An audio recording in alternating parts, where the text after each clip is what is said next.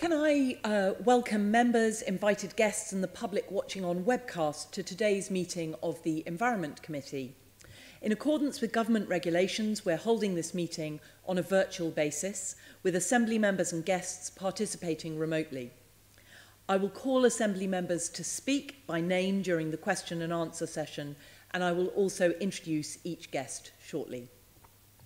At today's meeting, we will be questioning the Deputy Mayor for Environment and Energy on the impact of COVID-19 on London's environment. We have a few short items of formal business to go through first.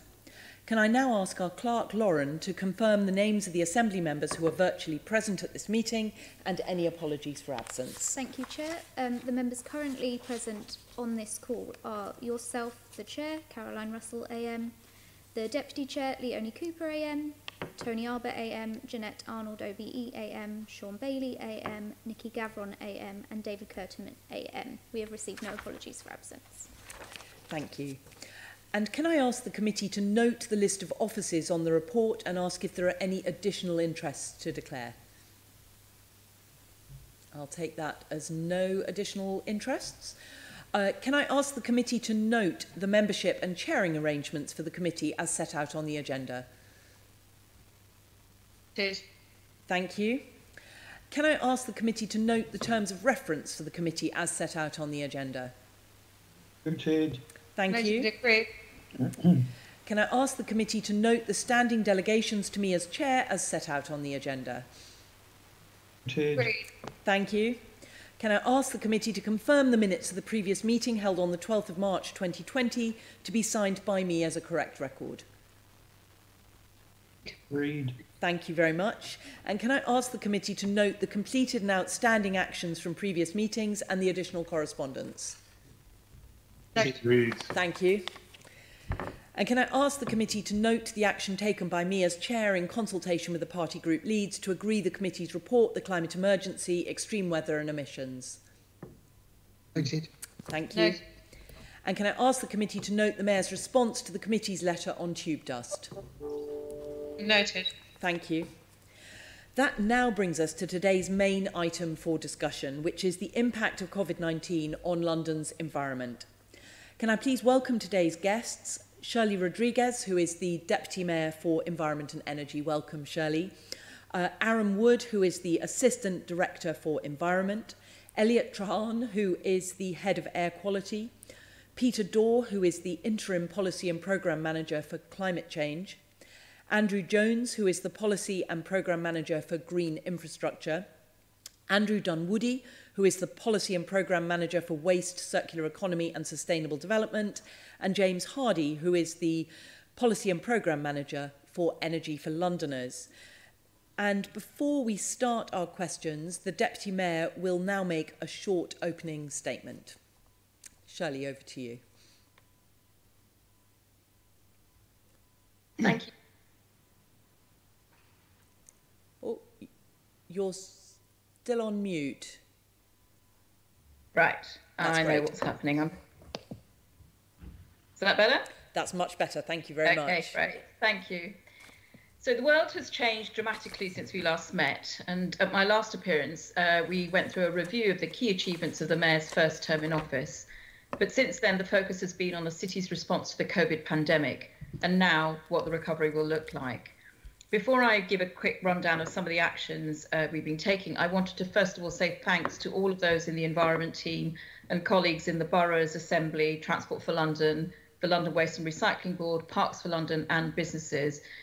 We've all worked incredibly hard despite all the pressures of dealing with the pandemic and lockdown and remote working to ensure that environmental programmes and services continued for Londoners. We ensured the GLA's environment-related programmes and services, and those delivered by others such as the boroughs, were brought to a safe stop or could continue safely taking account of lockdown restrictions. One example being our retrofitting programmes. On waste, the Mayor with the London Waste and Recycling Board and London Councils worked to ensure that essential waste services continued. The bulk of services were largely maintained across London throughout the crisis, despite staff shortages due to illness or shielding. And all services, including the opening of recycling centres, have now resumed as normal. London's parks and green spaces became even more crucial during lockdown with very high levels of usage. And the GLA worked with Parks for London's, the boroughs and others to coordinate responses, messaging and issue best practice guidance. For example, the early and disparate approach on park access was addressed with closures swiftly reversed. And the group continues to keep under review the impact on our parks and green spaces. On air quality, we saw traffic across London massively reduce as people listened to advice. The ULEZ and LES charges were temporarily suspended to help London's critical workers get to work and for essential deliveries to take place. As traffic has increased and lockdown restrictions are being eased, these charges have been reintroduced to prevent one public health crisis being replaced by another. And plans for the extension of the ULEZ next year continue. In parallel, to allow for social distancing and to take account of the limited capacity on public transport, the Mayor's Street Space Plan has been introduced to enable Londoners to shift their journeys to walking and cycling. And so far, these programmes have seen schemes like the Euston Road and Park Lane implemented, as well as the funding across London of over 200 town centre improvements, over 150 school streets, and nearly 40 cycling schemes. And finally, we've also started work on the city's recovery from the pandemic. The Mayor has been clear that London's recovery must be a green one, and that a prosperous economic recovery and a green, equitable recovery are not mutually exclusive. With London Council, he co-chaired the first London Recovery Board in June, and the environment has been identified as a key golden thread, meaning that any activity from the London Board will be viewed through an environmental lens. The Mayor's Green New Deal for Londoners will be one element. It will tackle the climate, ecological and air pollution crises we are facing, alongside the inequalities which the pandemic has so clearly highlighted in these areas. It will focus on supporting people as the economic crisis hits, creating new clean jobs and helping Londoners gain the skills they need to access them. And one way we'll be doing this is through the scale-up of some of the existing and successful GLA and borough projects and programmes, such as the retrofitting of our homes and buildings, creating and improving our parks and green spaces, and the electrification of our transport system. This will be key. And as you'll have seen, we carry on work on some of this. We saw last week the market testing for renewable energy on the Tube and in the wider public sector, which is an example of how we carry on pressing on with this work. The last 5 months have been tumultuous. The full economic impacts of the pandemic are yet to be felt, but many polls show that the public see the environment as key to any recovery and that they don't want to return to business as usual. Lockdown has meant that people have valued their local green spaces more, become involved in their own communities and appreciated improvements like cleaner air. We will make sure that London's recovery leads to a greener, fairer, more resilient city that works for all its citizens. And I look forward to working with you to achieve this objective. Thank you.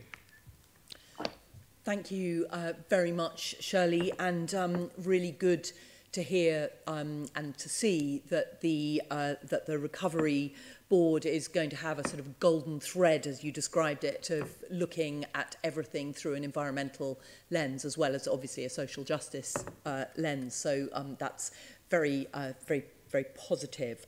And you just mentioned the TfL energy. Fantastic to see that the Mayor is going for power purchase agreements to increase the amount of renewable energy on the Tube. It's long overdue. It was 0.01%, I think, of renewable energy being used. And so if that's now being really shifted, that's very, very positive. I just wanted to open by asking you what you think the main environmental challenges are going to be for London in terms of meeting the objectives in the environment strategy. What's the main thing that keeps you up at night thinking that the pandemic is actually interrupting your ability to meet those targets? Thank you, Chair. Well, the pandemic has interrupted the achievement of lots of things, not just environmental targets. And I think, as I've said, the point of the work on our recovery from the pandemic is really to make sure that all the environmental objectives that we set out in the environment strategy and reflected in the London Plan and the Mayor's transport strategy are taken forward. Obviously, the climate emergency is the pressing one, as is the toxic air pollution in London. And we've, Sadiq, the Mayor, has said a number of times when he's been talking about the green recovery that accelerating action on the climate emergency is absolutely critical. But we know also that the COVID-19 pandemic, that people's susceptibility to it, and then the long-term impacts have been exacerbated. There's emerging evidence clearly showing that there is more that if we were able to deal with the air pollution, that would reduce impact. So we absolutely have to press on with the Mayor's priorities of getting the ultra-low emission zone in and extended next year. And we've made a number of advances over his term that we talked about last time, and I'm very happy to go into, that we need to carry on building. I think the other issue would be increasing access to our green spaces. London is blessed with a lot of green spaces, but the COVID-19 pandemic has shown that not everybody has equal access. And we've done a lot of good work across the last 4 years, increasing the amount of hectares of green space that people have been accessing. I think something in the order of 400. So we need to do much more because, you know, God forbid there is another lockdown or other instances that we want to make sure that people enjoy the benefits of those green spaces, which we know are absolutely crucial to health, well-being, and so on. Thank you. And back in February, the Mayor, so there was the 50 million fund to support the Green New Deal. First of all, is there any threat to that 50 million fund from the budget, which has obviously been desperately affected by the COVID-19 crisis? So yes, is that 50 million safe and still available? And what type of projects are going to be supported by that fund? And have there been any changes to that focus following the pandemic? So, as you're aware, I think the Mayor has been looking at reprioritising the 2021 and 21-22 budgets because of the massive changes in income projections that we at the GLA and local authorities are facing through the fall in business rates, for example, and so on, council tax and so on. So I can't really comment on that before the Mayor's decision is issued for, I believe, consultation towards the end of the month. However, the Mayor has said that the Green New Deal is absolutely critical to London's recovery. It's part of the golden thread of environment writ large in the work of the Recovery Board. So I would just say that it is a completely key priority for the Mayor, and I can't really comment on the amounts yet, but we should know shortly. And in terms of the types of projects that you think should be prioritised for this funding, have there been any changes in those priorities since we've been through this first stage of the lockdown and pandemic? Yes, sort of. Do you think your priorities for that funding are shifting? When the Mayor announced the funding, we gave a sort of illustration of the types of projects that we would want to consider, and work had started on starting to look at the sort of criteria and the types of projects and how we would start to mobilise that funding.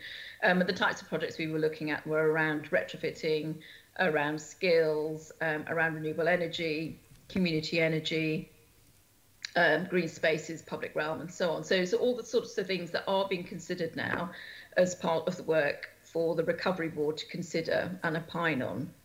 So I don't think there's anything that we wouldn't want to cover. Obviously, the amount of money that was being talked about is not sufficient to cover all of those things. So one of the things that we have been doing before, all through the Mayor's term, has been lobbying very hard for government to devolve more powers and resources to London to enable us to take action on accelerating the work we're doing on climate emergency, on air pollution, and so on. And you'll be aware that, that we've raised many times that either London has been excluded from funding or has not got its fair share of funding. And that is still continuing, as you no doubt have noticed. But the other part of work that we need to and have been looking at is how do we mobilise more finance, more investment into London? And that's going to be absolutely critical as part of the recovery process. So private finance is going to be absolutely critical to boost the sort of infrastructure that we need in London, from heat networks through to how do we retrofit our homes and buildings, commercial buildings, as well as public sector buildings. And we've been doing work with the London Sustainable Development Commission, for example, on what a new financing facility might look like, and how we might work with others. The Mayor has already mobilised £500 million worth of funding for his energy efficiency fund, but that's nowhere near enough to be dealing with all the sorts of things that we need to be doing to tackle the climate emergency. For example, our 1.5-degree plan estimated we need in the order of £61 billion worth of funding. The level of government funding that we're seeing on this area is nowhere near sufficient. Mm-hmm.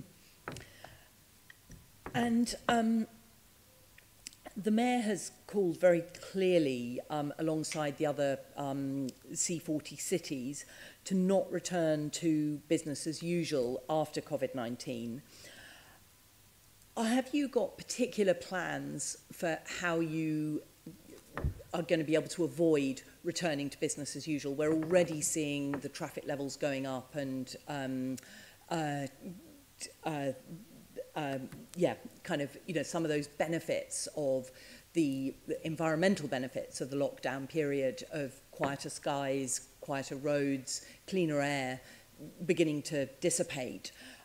So, yes, sort of how are you going to make sure that that we don't go back to business as usual and that we move into a new way of running our city? I wouldn't say it's a new way of running our city. The policies that the Mayor has set out and the programmes that we've been implementing are very, very much about regaining the leadership that London had on being, the greenest city. The work that we've been doing on ULEZ, the accelerated work on air quality policies, and I talked a little bit about the evaluation of the work we had done, or the impact that we had done on air quality, the work that we've been doing on green spaces, the work we've been doing on retrofitting and tackling the climate emergency. All of those things are things that we're carrying on, and we were trying to push harder and faster on, which is why the Mayor talked about a Green New Deal fund to do even more work in this area.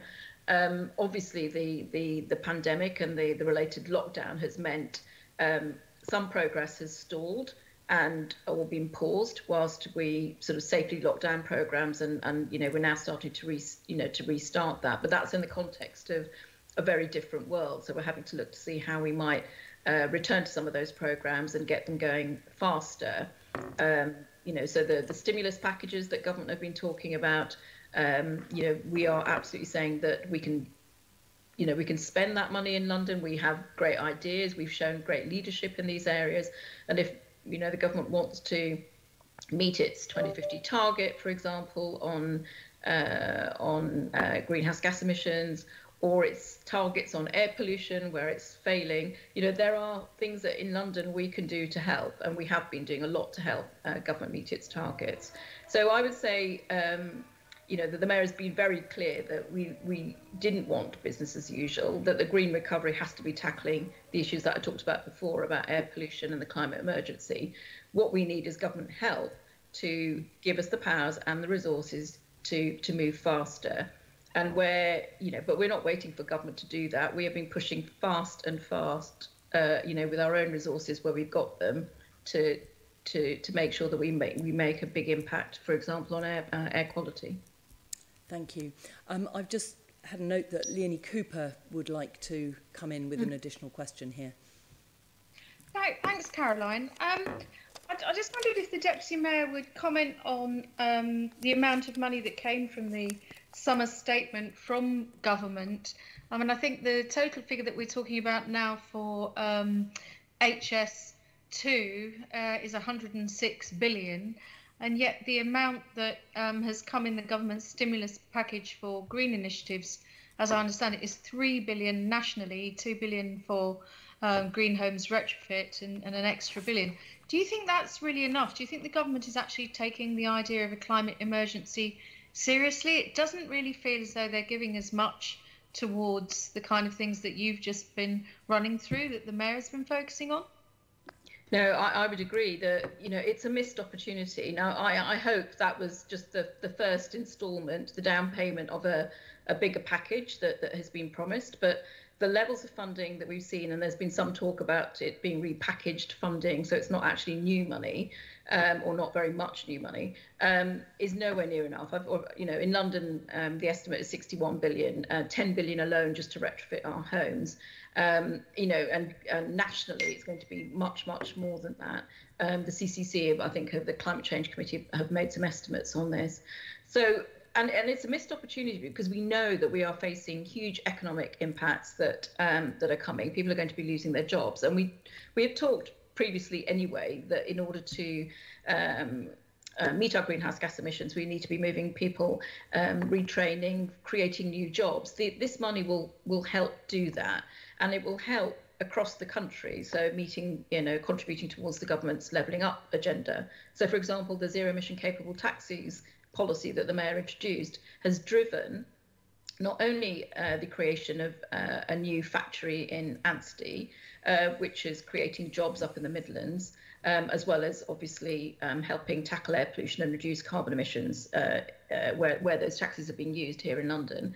But that factory brought in inward investment from abroad, and it started to before the pandemic, they were going to open up a line on electric vans. So, huge investment. And that's the sort of investment in imagination and ambition that the Mayor is showing. And that's the investment, ambition and imagination that we want government to be showing, because this is going to help benefit the whole country if we can drive these policies forward. And we know they work because they are working in London.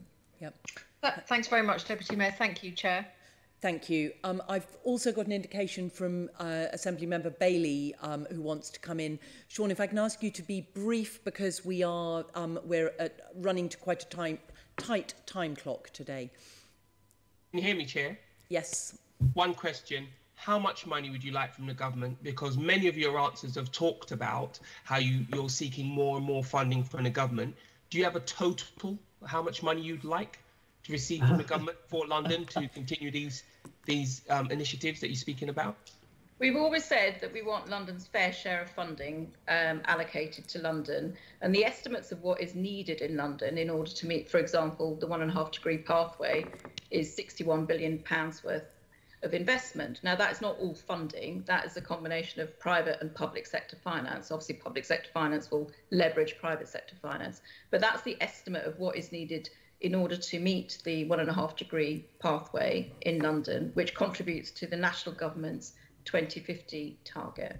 So that 61 billion, exactly how much of that would be grant? Would the government actually have to stump up, and over what period, please? Well, it depends on what projects are going to be funded and how that's going to be funded. So I talked about, for example, the retrofitting needed to happen in London, £10 billion worth.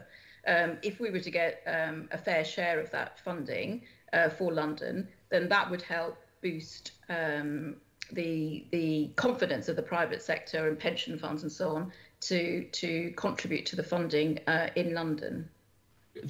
I think what I'm asking for is, do you have an idea of what you would want in what sequence? Because it's hard to go to anybody, a government or anybody else, and ask for money if you can't tell them how much you want and when you want it. So do you have a wish list, a procedural list that says what you think is the priority for London, what that would cost, and when you'd like the money? I understand because the chair needs to move on, but that list would be useful, because it feels unhelpful to continually say we want money. Okay, fine. How much and when? Then we could all help out, couldn't we?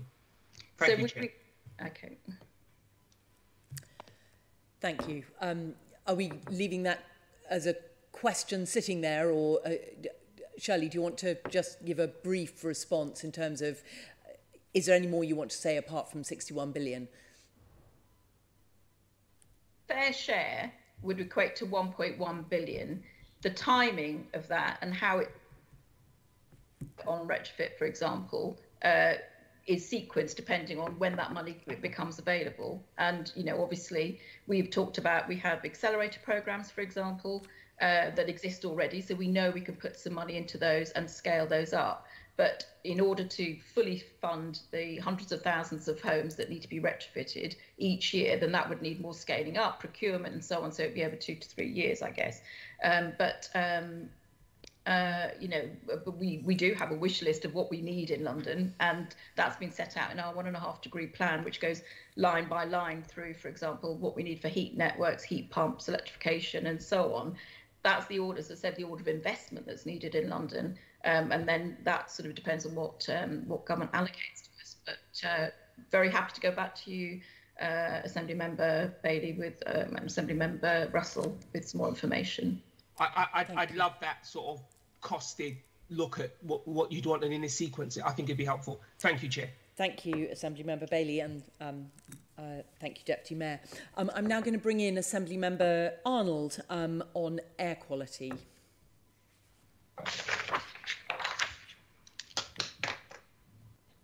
Good morning, Chair. Good morning, Deputy. Morning. Good morning. Nice. Always good to see you. I've got a number of questions about air quality.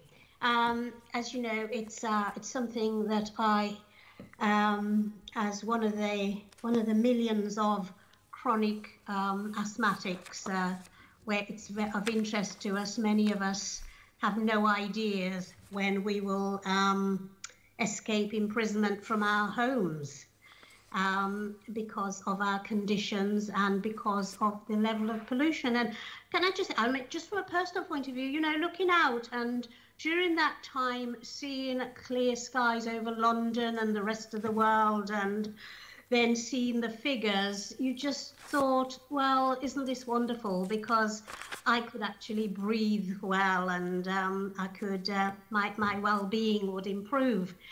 And then, of course, what I couldn't get over is immediately there was, if you like, some sort of opening and people were allowed to move.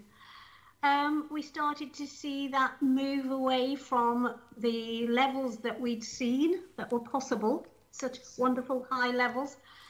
You know, you just focus on nitrogen dioxide, which, as we know, is something that really impacts on our breathing and our well-being. Okay. And yeah, there were some magical images of our children reclaiming the streets and people out there. So, you know, I'm sure that you were really encouraged by all of this. So has that become the new marker? Is it possible for London to say, we've seen what it's like, and then that's the point we're going to be like saying, you know, if we go too low, too high, then that will be our baseline. Can you give us any assurance that this new awareness, this new sense of what can happen, that is the new baseline? Thank you, Councillor Assembly Member Ireland. Absolutely, the impacts of COVID-19 and the lockdown are the things that we want to re-achieve, because we're already seeing those benefits, that air pollution reduction being eroded as we start to see more traffic coming back, you know, polluting traffic coming back. That was an overnight practically sort of impact, and it's very hard to see how you would get back to that in that sort of time frame without another lockdown, for example. However, the Mayor has been very clear that he wants to reduce our air pollution, and in fact, you know, is really clear that he would love to eradicate air pollution from our city. However, that needs, and we've talked about this many times before, the sorts of support from government to help us do that. But irrespective of that, we've made had great improvements in London over the last 4.5 years. We've seen a third reduction in NO2, and then the lockdown has added a sort of further element of around, I think, 26%. I think it's, let me just check the figure. There's an additional reduction of 26%, and this is all in central London, of course, and sort of bigger reductions at certain sites. But the policies that we bring in, from, you know, cleaning up our buses, cleaning up our taxis, have had dramatic improvements and really helped reduce the amount of incidences of air pollution that we've been seeing. Do you remember, in New Year, you would see a breach of the air pollution limits, within days of New Year. Now we've been going into practically June, from the last data. So lots of improvements, and it's absolutely clear that the clean air zones, the ultra low emission zone, has been instrumental in doing that, and it's a policy that the government has seen and has recommended to other cities because it works. It is a proportionate way of dealing with air pollution, targeting the most polluting vehicles, but through a charging mechanism, not a ban, and that has really worked. But we need to do much more, and the Mayor would love to see, and has been lobbying very hard, for example, the WHO target for PM 2.5 to be incorporated into the Environment Bill. We're not seeing any progress from government on that, and really that is absolutely key to really tackling the air pollution. And you're, from your personal experience, Assemblymember Arnold, and many others, we know that the susceptibility of people to respiratory illnesses and then to COVID is exacerbated by air pollution. So there's a sort of moral duty for us to tackle all the sources with those known solutions that we know that work and are being implemented now. Well, thank you for that. And it's great to hear about the strategic overview. Can I just ask a couple of questions on local specifics? Because sometimes we just want to know what is, for me, the Mayor is TfL. TfL is the Mayor, right? So when I talk about TfL, I'm referring to the Mayor. So for example, in advance of schools reopening in September, are you proactively working or tasked TfL to work with boroughs to roll out more school streets? Because surely in September we focused on in school, but what about those cars coming outside schools? What about the children arriving? And so that outside schools is as important an area to keep the level of pollution down. Can you say anything briefly about the work that you'll be doing with boroughs and through TfL about local implementation plans or anything like that? Yeah, it's absolutely critical to the work of tackling air pollution, but also climate change and all the other co-benefits that reducing polluting traffic brings. And there'd been a lot of work already. We had funded through the GLA work on air quality audits and then sort of measures that schools could bring in, working with their local authorities, and provided some funding for that. Subsequently, Transport for London has been looking at some of those things, and then through the street space plan that I mentioned earlier, the Mayor has funded through Transport for London a number of school streets, and we've been really encouraged by the number of boroughs that have come forward and said that they wanted to bring in school streets. Whole boroughs are doing them, and said they're going to fund some of them themselves, which is brilliant. And you're right, we can't be tackling sort of air pollution sort of intermittently. These are things that everybody has to play a part in.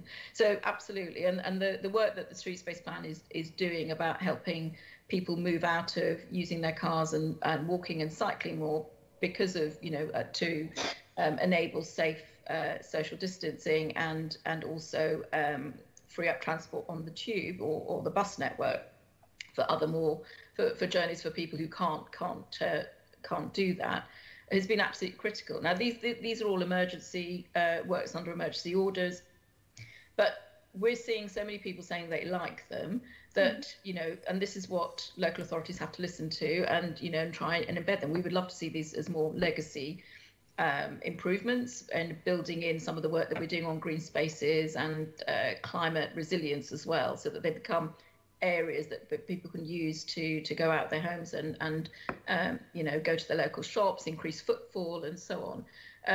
But those will require the local authorities to talk to their residents about how they make them more permanent. Yes, and Chair, I've just got two more quick questions. You mentioned the congestion charging zone. Can you or the Mayor reveal the assumptions of TfL's modelling that predicts a doubling in traffic in the congestion charging zone? and how much margin for error has been accounted for? I would have to get TfL to write to you on that, because I don't have that information to hand, I'm afraid, but Okay. very happy to ask them to do that. That'd be Okay, helpful. and I think you've talked, indeed, in your introduction and in answers to questions about this commitment to counteract any rise in emissions from renewed traffic. But I'm going to push you again. What sort of levels are you saying? I'm going back to we absolutely know what it's like. It's not. We don't have to guesstimate. We've been there. We've had that opportunity. So what sort of margins are you now working to say that you would then start to, become quite alarmed and be looking for, interventions to stop us going back to where we were? I think there is a huge movement saying we do not want to go back to where we were before because we've seen the possibility. So we have, I'm going to ask Elliot to jump in here in a minute, but at the very least, we want to make sure that the emissions reductions we had seen before lockdown, that we had secured through policies like the ultra low emission zone, through the work like low emission bus zones, the ZEC taxi regulation, all of those sorts of things, that is where, we want to make sure that we don't go back from that. Then what we already said in the Mayor's environment strategy, that we want to go further and meet the various targets that we've been setting in London that are set at national level, the EU targets that have been transcribed into UK law, but then to go further. And ultimately, like net zero, we should be having an ambition to eradicate air pollution, not least because of the terrible impacts it has on shortening people's lives and in fact, killing them. Elliot, is there anything else that you want to add in terms of Assemblymember Arnold's question? Yeah, just good afternoon, everyone. Just to pick up very quickly on what Shirley was saying in relation to the importance of expanding ULEZ and the tightening of the low emission zone, we're expecting that to bring about a reduction in NOx emissions in inner and outer London of around 30%. So it gives you a sense of the significant additional benefits we can still get from expanding the ULEZ and tightening the existing low emission zones. That's why, as Shirley was explaining, it's so important we remain focused on delivering those, very big impact interventions, as well as continuing to reduce emissions from the bus and taxi fleets.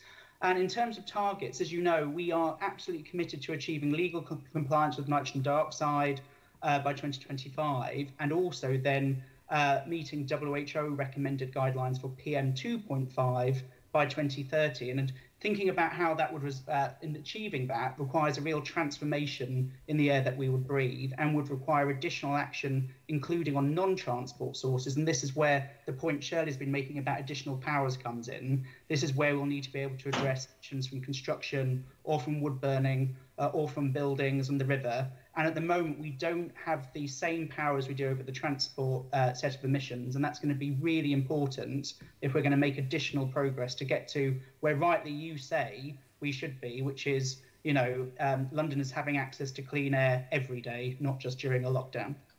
Thank you very much, I thank you, my lungs thank you, and look forward to zero emissions. And millions of lungs thank you. Thank you. Thank you, Jeanette. I'm now going to move on to Assemblymember Curtin, who has some further questions on air pollution. Thank you, Chair. Good morning, everyone. First of all, I'd like to ask about the buses, and I know your plan is to make the entire bus fleet Euro 6 compliant by this year, 2020. But with the coronavirus situation and the effect that that's had on TfL's finances, has that affected your plans to upgrade the bus fleet to Euro 6 standard? No, I think we're still to keep on track, but obviously the timing of when we wanted to do that is being affected by the supply chain you know, and the impact that COVID and lockdown has had on them. So the colleagues at Transport for London, the head of buses and so on, are talking to those suppliers to see what the new timelines will be. You know, we can come back to you on that when we've got more information. But the intention is absolutely to carry on, because it is so important. The bus emissions, you know, have really contributed so much to reducing air pollution in London, and obviously the ambition is to move to zero emission buses in due course.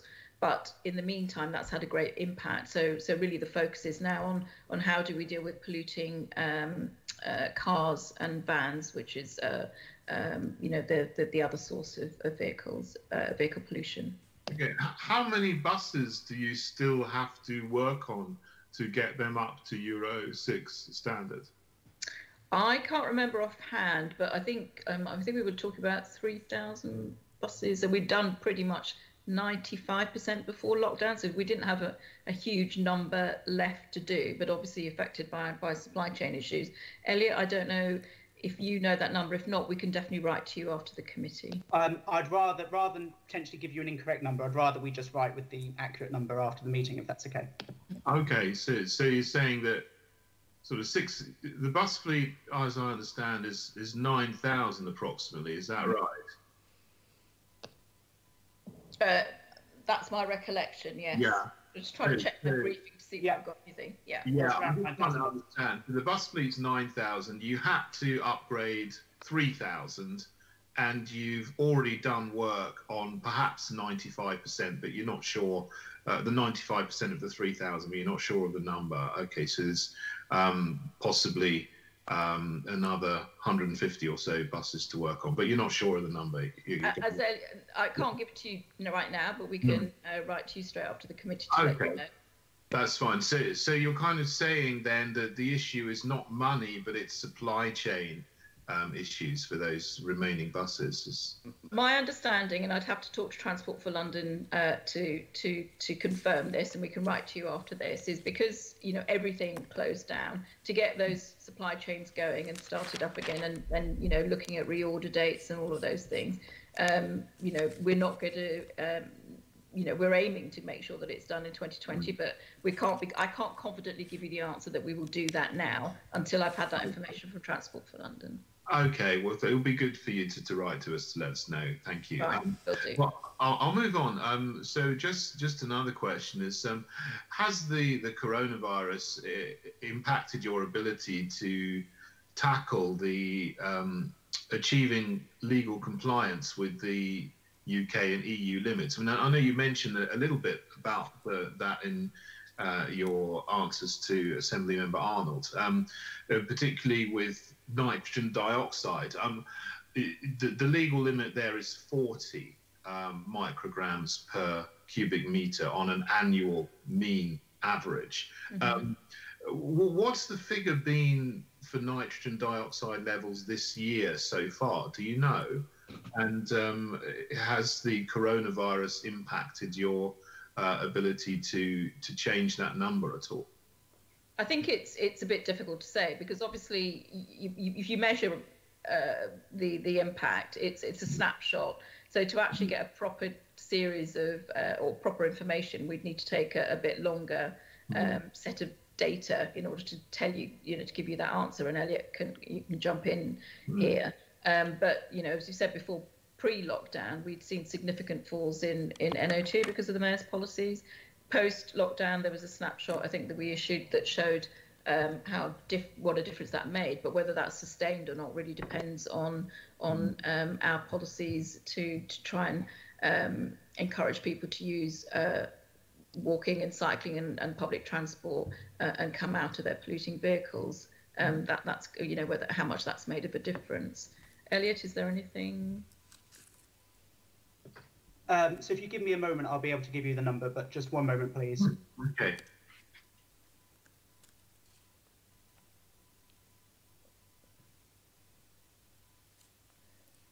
So if you carry on, maybe I'll come back to that in one moment. Yeah. I'm just thinking, so, nitrogen dioxide is one of the things that you talk about a lot, and the PM2.5s were already meeting the UK legal limit. I know you talk about the WHO limit, but they're already meeting the EU limit and the UK limit. But what about some of the other pollutants that we don't really talk about too much, such as ozone, sulfur dioxide, benzene, lead, buta-1,3-diene? Are they all under the limits still? And will coronavirus have any impact on their levels? Again, I think it's too early to say what the impact of coronavirus has had on those things. So there are lots of different sources of those emissions. We know, well, we're pretty sure that, the reduction in polluting traffic has helped bring down air pollution. But whether it's had the same effect on all those other pollutants is another matter. Ozone is partly dependent on the weather and sunlight. We've got ammonia emissions that are coming in to London from agriculture, and this is something that we've raised with government on the Environment Bill and been pressing them to take action on that, and still, no progress on that. So lots of different sources and lots of different reasons. So again, I think we need much more data to be absolutely confident to work out how much of an impact COVID has had on, and the lockdown particularly has had on emissions. Elliot, is that fair to say? Yeah, so just to echo a little bit of what Shirley said, sorry for the delay, but I have now the number you're asking for, Assemblymember Curtin. So the annual average NO2 in 2016 was around 50 micrograms. In 2019, that came down to 39 micrograms. We don't have an average for 2020 yet because it's done over the course of the year. What that tells you, of course, is the scale of progress that we've been able to make in London in terms of NO2 since 2016. But of course, with the annual average across the whole city, you do have to be cautious because various hotspots and locations which continue to exceed those locations will be within those figures. But it does give you a sense about of the progress that we've made on a London-wide basis. But of course, we continue to have sites which exceed the legal limits, and we continue to have modelled locations which exceed those locations, exceed those limits, which is why it's so important that we continue to take robust action. In terms of, you're quite right, there is an incredible real-life experiment that's been taking place this year in terms of air pollution. And as Shirley was explaining, we're going to take a little bit longer to try and fully understand how that translates into concentrations over the course of this year in terms of the remaining challenge that we have. And I think you also raised a really interesting point around ozone as one example of where historically, because of the levels of NOx and nitrogen dioxide we've had in London, we haven't actually really seen very much of an ozone problem. But we did experience in the last month or so a high ozone pollution episode because of the reduction in the amount of NO2 and NOx, which then, of course, because of the complicated chemistry that takes place, resulted in an increase in ozone levels. So there's so much happening at the moment. We are trying to kind of properly and fully understand it, and we'll be publishing a further report with more information about what we now know, which will probably be happening in around the September time. Okay, interesting. Ozone, of course, is quite a big absorber of infrared radiation. So, if you're talking about absorption in that level, it's something to look out for. So, I mean, Shirley, as Deputy Mayor, I know you said earlier that because of the supply chains, that may have affected the delivery of upgrading the buses. I mean, so you're going to find out about that. But are there any other things that you've had to postpone because of the coronavirus situation in terms of increasing air quality? Well, as I mentioned in my remarks at the beginning, there are a number of programs that we've had to pause. So, for example, our retrofitting programs, which look at, putting in energy efficiency measures, cleaner, more up-to-date boilers, which will reduce emissions, for example. Some of those things we've had to pause because of the restrictions on people being able to go to people's homes and so on. But the team were brilliant, and in terms of coming up with the contractors on some innovative ways to keep the sort of pipeline going, and we made sure that where there were people that had broken boilers, for example, that they were remedied, with safe social distancing measures. But as lockdown restrictions are being eased, we're working with our contractors in order to start ramping that up. So inevitably, we've lost 3 to 4 months. So the pipeline and the sort of momentum that we had underway has been reduced, and we're obviously going to be trying to play catch up, but I'm not sure we'll be able to do that completely, but within 2020. But over time, I'm sure we will do, because it's so important. Okay, thanks. Well, one last question on a different topic, which is bonfires. Bonfires produce emissions as well, particularly of particulate matter.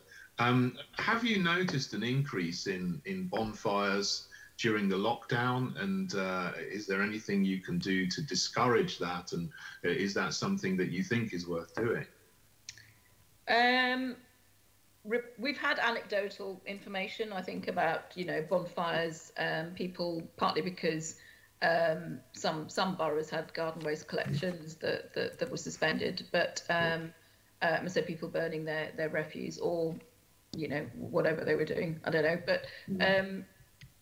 But again, we'd have to look at the data on that. And we have said, that really people should be using the resources, the services that people have available to them, in order so that we don't create that sort of air pollution menace that produces. So that really, we've been able to work with the London Waste and Recycling Board and with local authorities to keep the messaging out there that during lockdown it was like, try and hold on to your garden waste until services resume. And now they've resumed, then you can get rid of them safely and without affecting your neighbour's health. Okay, well, thank you. Thank you. I'll pass back to the chair now. Thank you, Assemblymember Curtin. Just before I move on to Assemblymember Bailey to talk about aviation, I just wanted to pick up one final thing on air pollution. Shirley, you mentioned all the measures, the very welcome measures the Mayor's doing to make it easier and safer for people to walk and cycle, in particular low traffic neighbourhoods. There's pop-up bike lanes, and there's also the space for physical distancing on high streets, which has all been very welcome. I am beginning to pick up some negative responses from people particularly to the low traffic neighbourhoods. And I'm just wondering if there's more work that you could be doing to explain how the measures like a low traffic neighbourhood is actually being done as an emergency response to the pandemic, so that there's a wider understanding of the need that you can still drive to every home within a low traffic neighbourhood, but the point of closing it off for through traffic is to reduce the amount of journeys that get made in vehicles to help to reduce the pollution levels. And that doesn't, given some of the pushback that is coming to some of the low traffic neighbourhood work, I get the feeling that people haven't fully understood that. And I'm just wondering if you or the Mayor can actually do a bit more communication about why these measures, these transport measures, are being done to actually help people like Jeanette to be able to get out of her home. Yeah, absolutely. And I think, the government have issued guidance, Transport for London have issued guidance to local authorities in bringing these in. And part of that is about communicating the fact that they are under emergency measures, and, that they're being brought in for this reason, and that they are, temporary measures, but hopefully we would make them permanent. So I'm very happy to take that back. And I should also say, pay tribute to Heidi Alexander and Will Norman, who've been, absolutely legend, I guess, in taking this work forward. And it is very popular. I understand, there are sometimes things that don't work, and the point is for local authorities who are bringing these in to listen to those. And my understanding is, those boroughs are very, very open to listening to when things aren't working to try and improve them. But the ultimate benefit, as you say, is in order to help people deal with lockdown and to reduce air pollution. Thank you. And Assemblymember Arnold, you wanted to come in. Yes, Chair. I think we should take learning from what happened with the Mini Holland. And one of the things we have to get right is everybody has to be on the same page. And so it is absolutely not a good day for someone who is having to get used to new ways of being in their established location. For anyone, Will Norman or Heidi or yourself or the mayor, to be shouting out, this is marvellous, this is wonderful, and no sort of indication that, yes, this will disrupt lives, you know, and it's for the greater good. Because there, of course, when you ask people to change their behaviours, change their habits, it's difficult. And I don't know that we have really taken on the learning that is there from the Mini Holland. And I would just follow up the chair and say, absolutely. I'm not standing again, but I'm sure I would have lost some votes, because I've been quite clear and I've stood up for this change and said, yes, it will be disruptive, but this is for the greater good. And I think it's just an acknowledgement that there are people who will have to change their lifestyles or their ways, you know, their daily routines. And if we could just make some acknowledgement of that on occasions, be a little bit humble about it, I think that would help us to go through. Thank you, Assemblymember Arnold. Shirley, do you want to come back on that, or shall we move to the next? I take your point, and I'll feed that back to Transport for London colleagues. And I think, you know, the point is these are fast changes that, you know, for as you say, a very good reason, and we should be talking about the fact that these are emergency measures and so on. But ultimately, you know, the Millie Hollands were a case in point. When you go and talk to people now, they love them because they can see the benefits from them. But there's always that sort of resistance, I think, for some people to change. But once it's gone in and people have lived with it a little bit, you know, people understand the benefits. Yeah, absolutely. So demonstration projects are absolutely critical. Yeah, no, I think that's why I raised it. I think it is just, you know, it is that the importance of making sure that everyone feels heard, but also that the reasons behind doing it and the way it can help us be more resilient to the pandemic needs to be made very, very clear in the communications. Assemblymember Bailey, I'm going to bring in now, and we're moving on to look at aviation. Thank you, Chair. Just before I speak about aviation, I'd just like to make the point to follow up from my colleague, Jeanette Arnold. You made this statement, Deputy Mayor, that they are temporary emergency measures that you hope become permanent. There's a real tension there, isn't there? So when people give up local space temporarily, they do it under one set of beliefs. If you're looking to make them permanent, that's a completely different question. And that's where you lose the comparison with the Mini Hollands, because the Mini Hollands were talked about how they would exist in perpetuity. And I believe if you're going to convince people to do things like this, there has to be a reality there. You have to tell people the truth. Is it a permanent installation, or is it semi-permanent? Because that makes a very big difference, as to how it is received by local people, I would believe. Because putting in something quickly because it's not going to be permanent is fine. If it's going to be permanent, I think you need longer and more realistic consultation. That would be my... So just to come back on that, you know, the boroughs, and we've put these in, you know, absolutely clearly as emergency temporary measures. If people like them, and many people do like them, and have been communicating that, and maybe not as many numbers or vocally as those who in some areas who are against them, then it's for the local authorities to do the normal consultation about closures as they would normally do to make them permanent. All I'm saying is that it's absolutely clear that it does help, for example, on road safety, on air pollution, you know, and making streets more livable. And we've seen lots of people talking about that. And these are the sorts of things that would make our city more zero emission, zero pollution, and so on. So I would like to see many of those areas become more permanent, but obviously subject to the local consultations that would normally have to take place. We're going to move on, but that's my point. I think a real more realistic conversation, more truthful conversation needs to be had, and there has to be an overall plan, because you know better than anybody else. You change something in one area, it has an impact elsewhere. But let's move on. I'd just say that I think the boroughs and we have been very truthful about these being emergency measures, and that they are, if they want to be more permanent, then they have to go through the usual consultation. It's a whole other debate, and the chair has a goal to arrive at. We'll have that offline, Shirley. Since lockdown, noise pollution, of course, from flights has been massively reduced. What can the mayor do to support local residents to keep noise levels so they don't go back to pre-lockdown levels?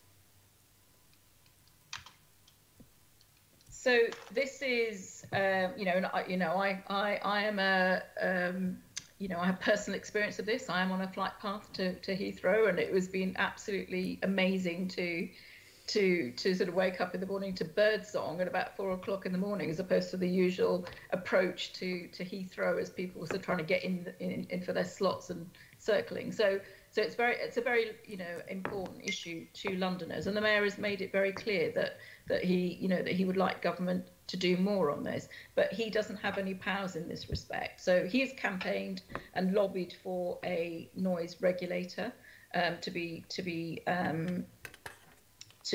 established by government, and we've made various representations in consultation documents and so on, and he will continue to do that. So any help that this committee can give in making and raising that issue with government and with the regulators, the Civil Aviation Authority and others, would be very welcome. Okay, thank you for that. With less flying in the immediate future, there can be significant job losses for airports and the knock-on effect for our economy as well, because there's a tension there, isn't there? Because we have a visitor economy in London. I believe our record for an annual level of visits is beyond 25 million, and that's going to be a huge, huge loss to our economy. What can the mayor do there to prevent as much of that loss, those job losses, as possible? And how can you pick some of that up? Because you talk about a green recovery, but the loss is very immediate. A green recovery, and this is an ask, not a tell, may take some time. So what can the mayor do to mitigate some of that pain, quite frankly?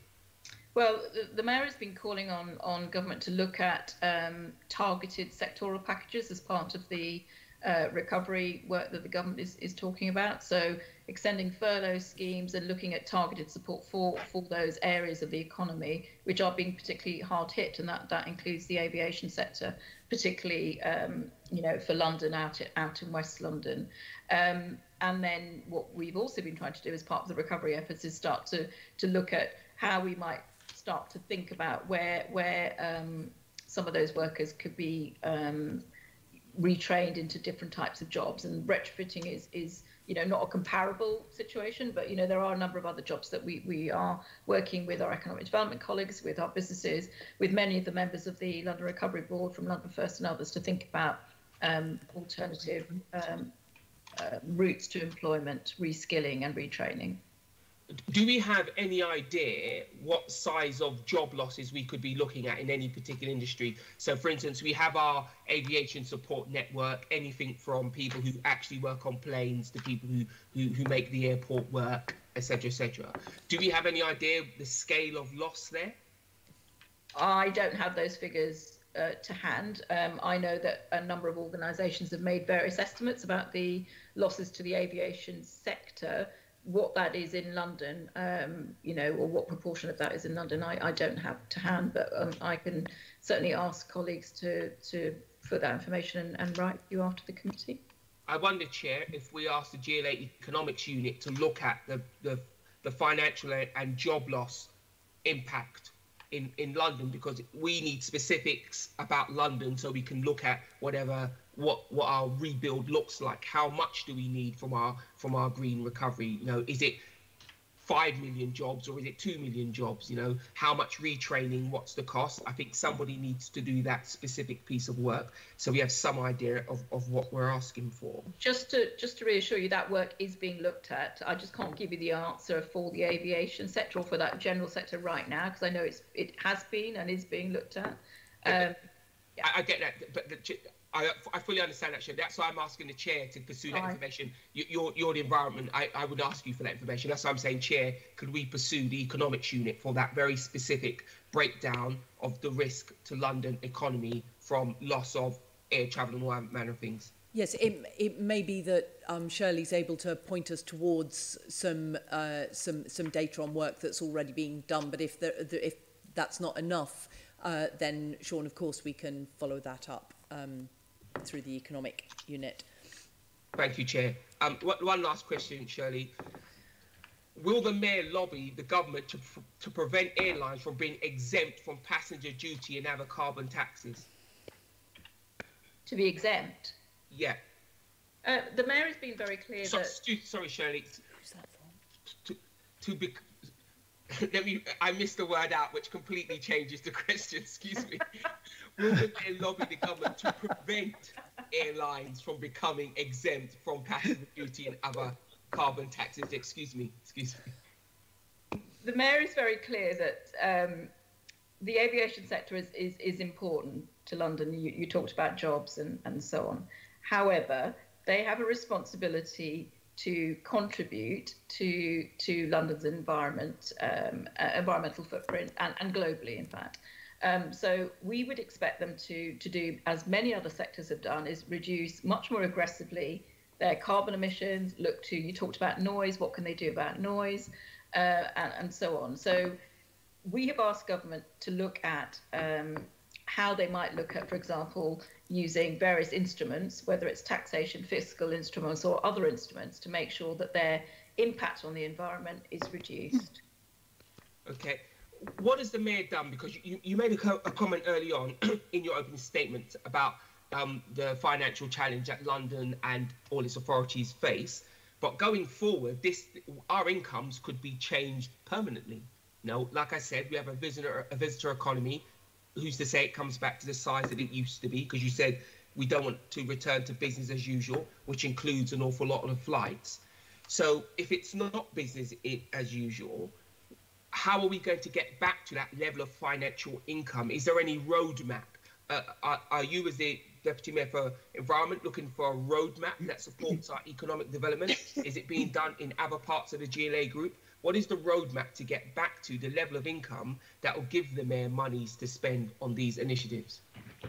Well, I think we're all facing these challenges, as is government. The amount of borrowing that the government has had to undertake is absolutely, astronomical, and we're all looking to ways and a roadmap to get back to the sorts of funding levels that are needed to support the sort of growth prospects, the economic and socially just recovery that we're looking at. So these are matters for that the Mayor is working with London councils on through the Recovery Board, working with many of those institutions and organisations like London First, Transport for London and others to look at, and also with government. I've talked about, the estimate of funding that we need to invest in London to reach the sort of Paris Agreement goals of keeping London to a 1.5C compliant pathway. But these are the methods of doing that are still being looked at. So I can't give that to you now, but I think to be assured that people are looking at how we do that.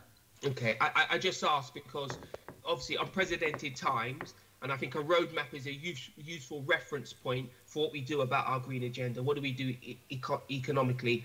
Caroline and I both sit on the economics committee, and we're asking several series of questions about how do we come back, because there's a tension here, isn't there? There's a tension between business as usual and our green recovery kicking in quickly enough to support job generation.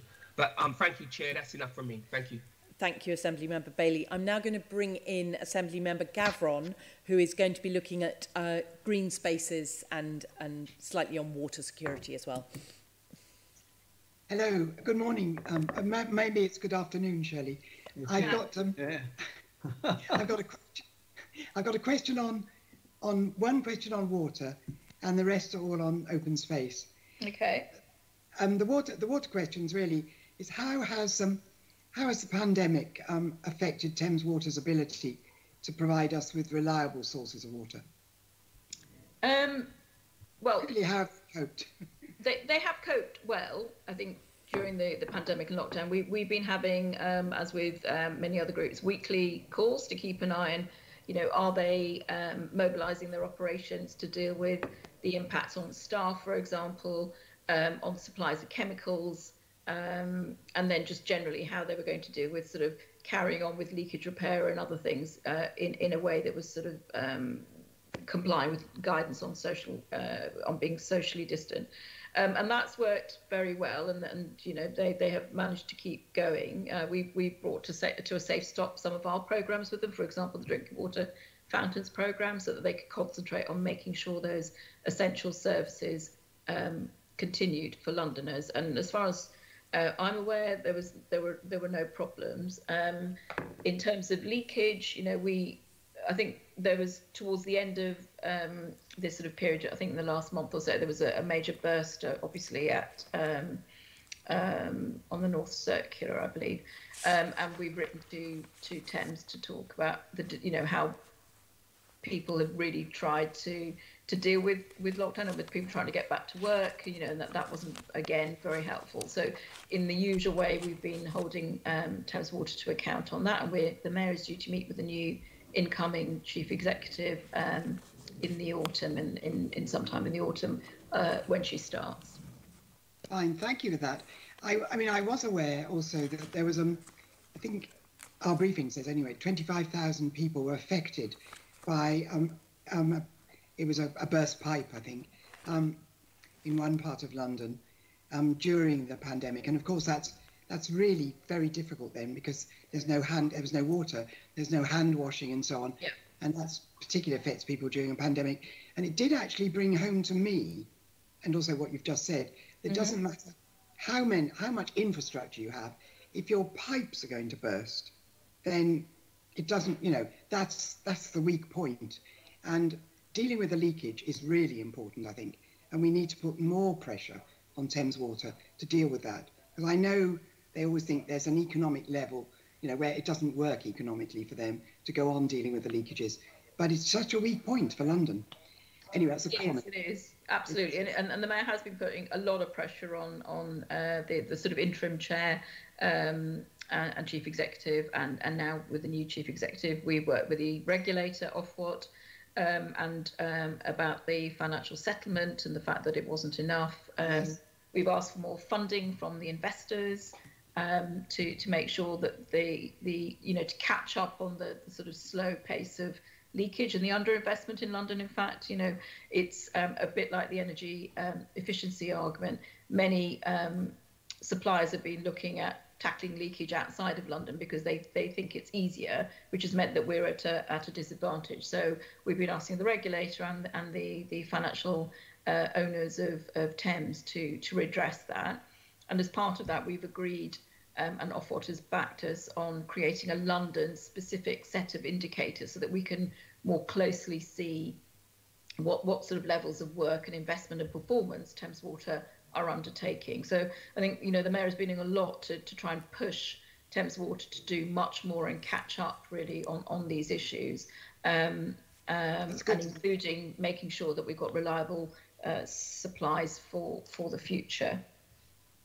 And of course, we also have our retrofit programmes that we've been looking at to reduce water usage alongside our energy efficiency programmes as well. So at the same time, looking at how we might look to reduce demand, both in our existing developments, but also in new developments through the London Plan. Very, very good. Good. Thank you. Also, just a small point, because you picked up on the water fountains. Are water fountains medically safe? So we've been asking the Science and Technology Advisory Committee is the name to give us sort of evidence or confirm that's the case. And I don't think, unless Andrew, you've heard anything yet, because we're waiting. There's a sort of pipeline of advice. So until they are confirmed, we won't be reopening them. Andrew? we have preliminary outputs from STAC actually at the moment. We're just waiting for those to be completely verified.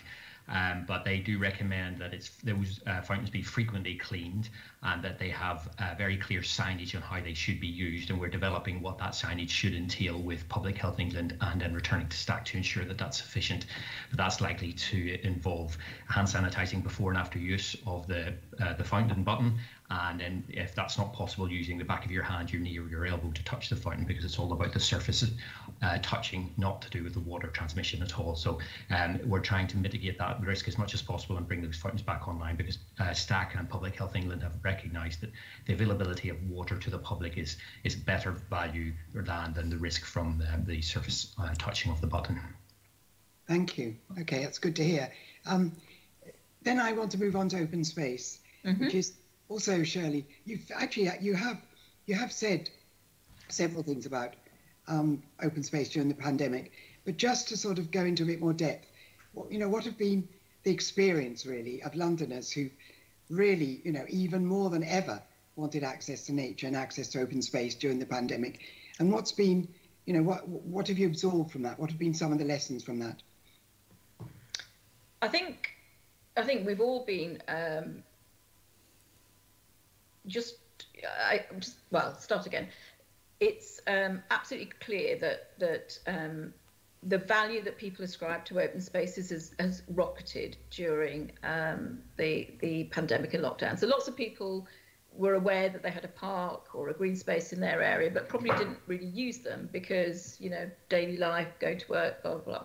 So lockdown has forced people to explore locally and then actually understand the value of those spaces for just for their own well-being, but also just being experiencing nature every day. As you go out for your the then hour of permitted exercise, you start to look and see what's on your doorstep, on your street, the street trees, through to what you might see in your local pocket park or your bigger parks or along the river if you were able to have access to that.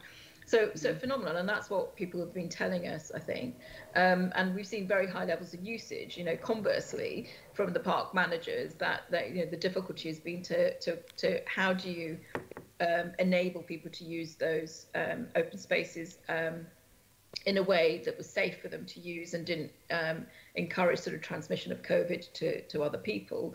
And when we've been told to lock down playgrounds and public toilets and so on. So again, I should use this opportunity to really pay tribute to the local authority, parks managers and park staff and all the cleaners, street cleaners and so on, who've absolutely made a difference to really dealing with the pandemic.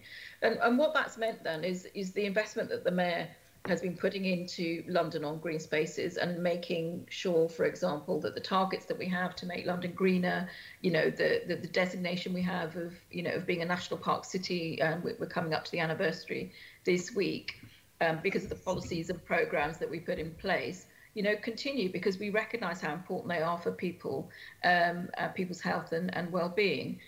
Let alone for the other environmental benefits that these bring from, carbon sequestration, reducing flood risk, and being able to mitigate flood risk, encouraging biodiversity, and protecting wildlife and so on. So these are all things that are really live for us, and and I would say that this is absolutely critical to the recovery efforts that we are undertaking. So as part of the London Recovery Board, they've adopted, as we talked about, the environment golden thread, but within that we've talked about the Green New Deal, and the Green New Deal absolutely includes the improvement of the public realm, greening our public realm. So we're not able to create new big parks in the whole of London, but greening our infrastructure, and I know the committee's done a lot of work in this area on making sure that we have more trees and making sure that we have, that we protect our green belt. All of those things are going to be absolutely critical to our work going forward.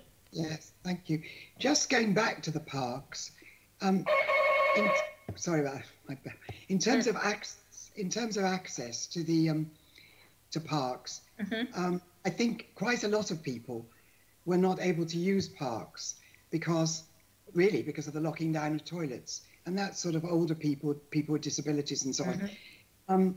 what's happening about the the work in terms of unlocking toilets in parks?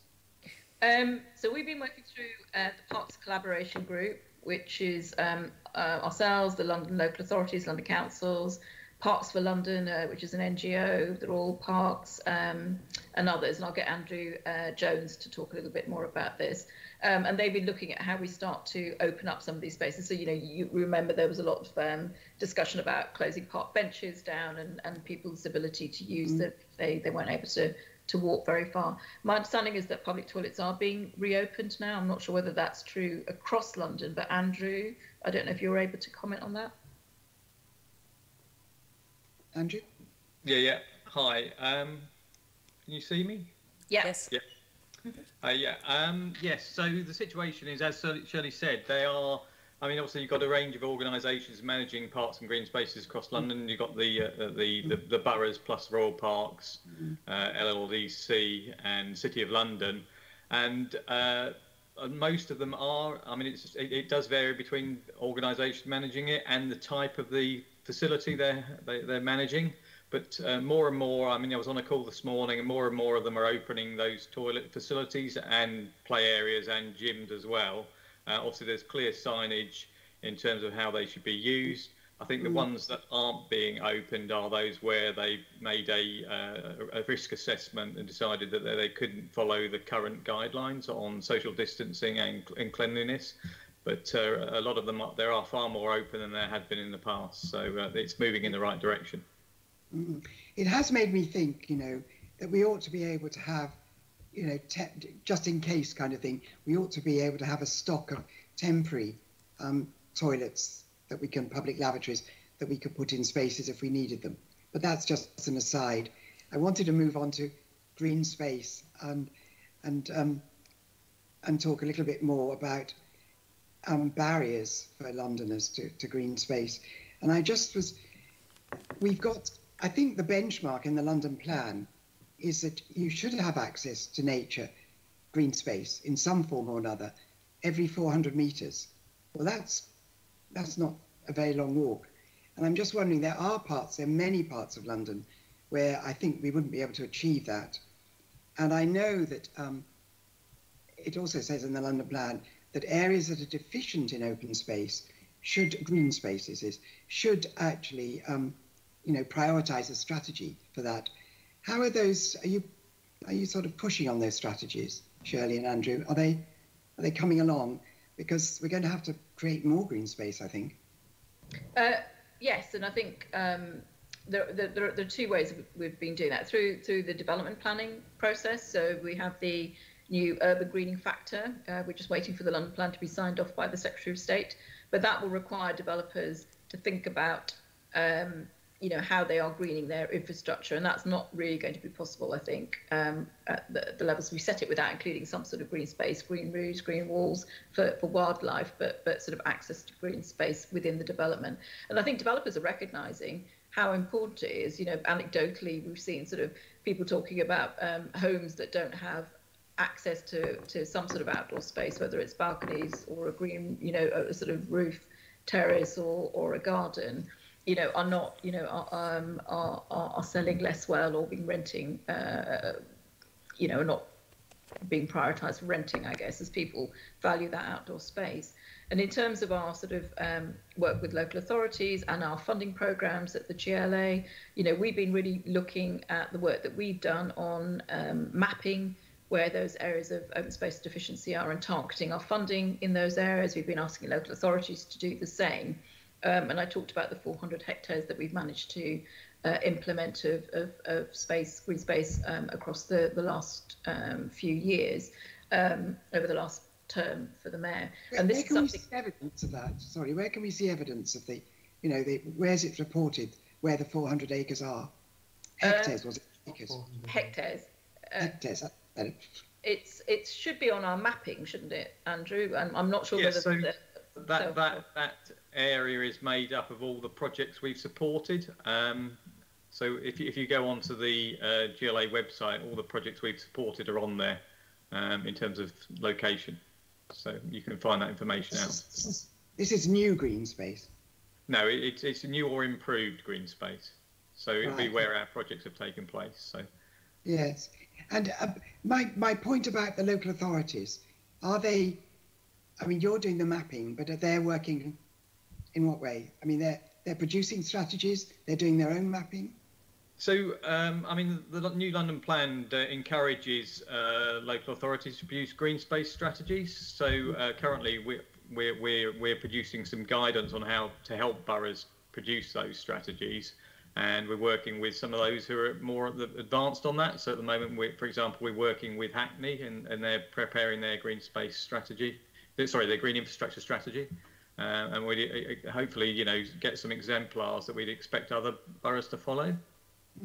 Yeah, and as boroughs are developing, many of them have declared climate emergencies. So as they're developing their plans to tackle the climate emergency, we held a workshop earlier this year where we talked about some of the programs and the policies that the mayor is promoting, and green space, more green space, and public realm improvements is a key part of that issue that local authorities should be addressing. And back to the sort of conversation we had on street space improvements, if some of those can become legacy improvements, then greening those is going to be a key part of improving access for people to outdoor green space.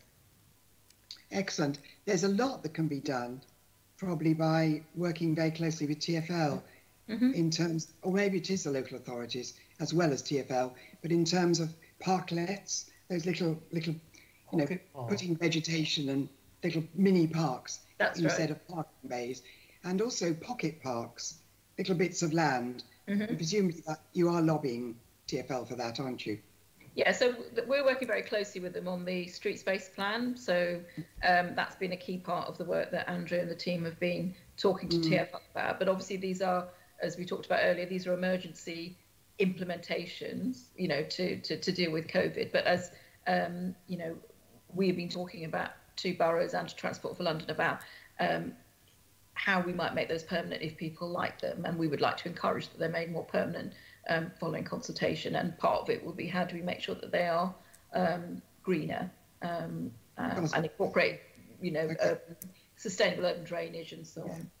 Okay, Natural England, July the 5th, I think it was, published a report with their partners, which no, it wasn't Natural England, sorry, though I'm sure they were one of the partners. It was the National Trust. Yeah. It published a report about how a number of different ways of making sure that people in cities had access, urban areas had access to green space, but more than that, to regional parks, to woodland and so on.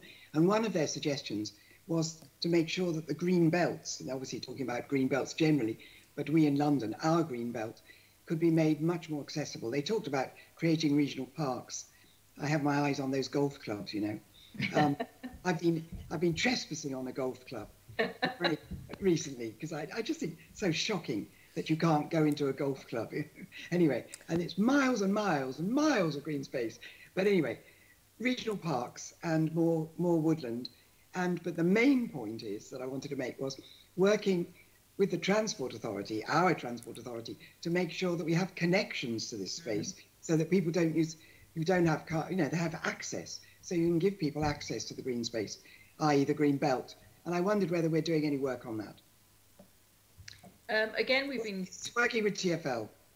Yeah, so again, working with Will and colleagues at Transport for London, the focus, I guess, has been on sort of commuter routes, really, helping people to move around. But initially, lockdown, as we pointed out, has really highlighted the fact that people want to stay locally and having discovered the sort of area around them, how might they use that? So some of the work that we're looking on street space through the street space plan is opening up those routes, as I said, initially through temporary measures to enable people to cycle and walk, and that will include areas of green space, whether it's the green belt or their local regional park.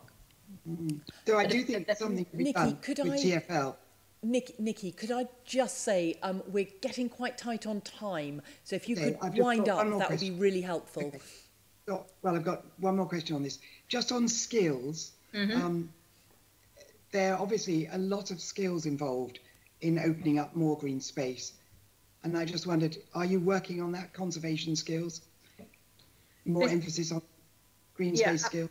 Absolutely. So the London Green Spaces Commission has been looking at a number of areas around how we might improve the management of green spaces and parks. And one of the issues they've highlighted is, the obvious opportunity we have for retraining people into new green infrastructure jobs. So that is absolutely a key area. And again, part of the Green New Deal approach is looking at public realm improvements, and that the crossover with jobs and training as well. So some of the work that we've been doing with our colleagues in the economic team, the skills team as well. Andrew, I don't know if there's anything more that you want to add on that. No, I think it's, as Shirley said, the Commission's been looking at that and see it as an important area, and it would be, as a part of a Green New Deal and green recovery in terms of jobs and skills, the green spaces, green infrastructure sector would form part of that. Excellent, thank you. Thank you. Thank you, Nikki. Tony, Assemblymember Arbour, you had wanted to come in on the back of the green spaces. If you want to, if you could be quite brief, that would be fantastic. No substantial addition. The only thing that I want to say is the success of the Pocket Park scheme. Before this meeting, I actually looked at the list of the pocket parks which we have. But the one question I have for Shirley, we did mention in passing the New London Plan. I would like to see it as a regular condition for consent when the mayor is involved with planning matters to say that the 400 metres rule should be rigorously employed for the provision not just of large open areas but pocket parks as well. I'm thinking of some very substantial large developments which are in the pipeline where there are public inquiries coming on. One of my own patch, for example, the brewery at Mortlake, and I would very much like to see that the mayor, as the planning authority for London, actually takes all of these matters into account. That's it, Chairman. Thank you. Shirley, do you want to come back to that, or should we move to the next? The mayor takes everything in the London Plan very seriously, so I'm sure he will be looking at those things, considering them as the planning authority. And I'm very happy to follow up with Jules to find out what, if there is anything. But, I can't really comment on that particular issue. Oh, well, of course not. Okay, thank you. Thank you. I'm now going to bring in Assemblymember Cooper, who I hope is here, to talk about retrofit. Hello. I'll pop back out. Leonie, if you can be very mindful of time, because we're working to a very tight deadline today. Yes, I noticed everyone else was rambling on, so you'd like me to be very, very nice and quick. Well, we moved the meeting to suit you, so... Who might have criticised my fellow Assembly members for rambling? So Shirley, I wanted to move to the other really big area that's so important in terms of addressing the climate emergency and reducing emissions after transport. And that's the whole issue of buildings, because they're the second biggest source of operational emissions, partly because our buildings are so leaky and also partly because our heating systems are pretty rubbish and need upgrading, as you know. Now, you had originally a target of doing 2,600 homes with energy efficiency measures to be completed by 2021. And I just wondered whether the pandemic has had an impact on delivery. Has there been a bit of a go slow on that? How much do you now anticipate that will get done, and how much are you anticipating that you're going to be spending? And I know that some of the programmes were being funded via various different EU budgets. And we had a bit of a discussion earlier on about, I think it was raised by Assemblymember Bailey, who was saying, how much do you want from government? And of course, the amount of tax that Londoners pay to government, probably the amount that you want from government might just be a small proportion of that. But what are we going to do if we're not going to be getting money from the EU? Will we be getting some of our taxes back from government to cover these necessary works? So I couldn't give you details of revised targets for our retrofitting programs that we have at the moment, because we are working through now what we can do. Something you could then send us afterwards, do you think? Once you've, I did wonder if you might say that, because obviously, you know, it's a very live situation. Yeah. And you know, we're sort of gradually unlocking even now, so it's probably quite hard to maybe say at this point, but we'd really appreciate that. Yeah, very happy to send you something afterwards. Right. But as I mentioned before, you know, the team working with the contractors have been making sure that the pipeline carries on. So through our Warmer Homes advice services, making sure people, you know, are being channeled through into our work into the retrofit programs we have, for example, for homes. The projects are we managed to avail ourselves of the last tranche of EU funding for most of those retrofit programs. But you're right, now that avenue is closed to us, we need to be looking at how we mobilise private finance into these areas, as well as public sector finance. So, you know, ideally through a government stimulus package to retrofit the whole of the country. And, you know, London has very many homes, as you pointed out. 1 in 10, 1 in 11 people are you know, households are in fuel poverty. So tackling the retrofitting of our homes not only tackles carbon emissions, but it will lower fuel bills, make people's homes more healthy, you know, healthier places to live, which, you know, helps people come out of hospitals and stop sort of beds being used for people who aren't allowed to be discharged unless they've got a sort of healthy home to go to.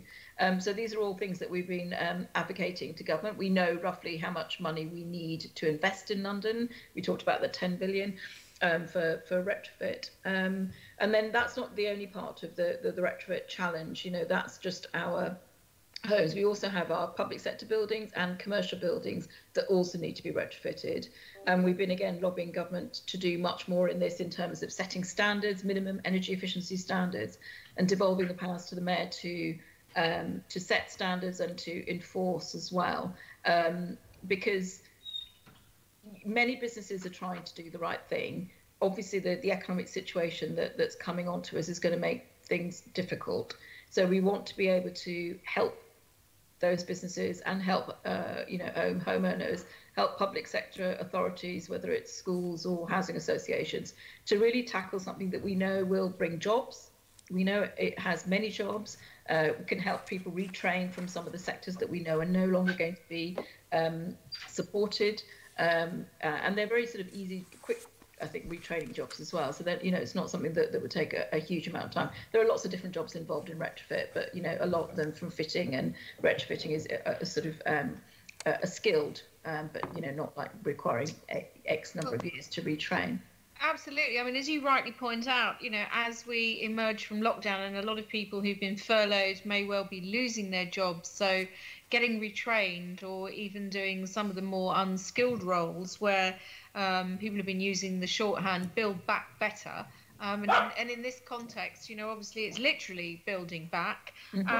And I just wondered, across the construction industry, how much of a setback lockdown has been in terms of the restrictions, because I know there were a lot of discussions at the beginning about whether or not building sites should close or stay open.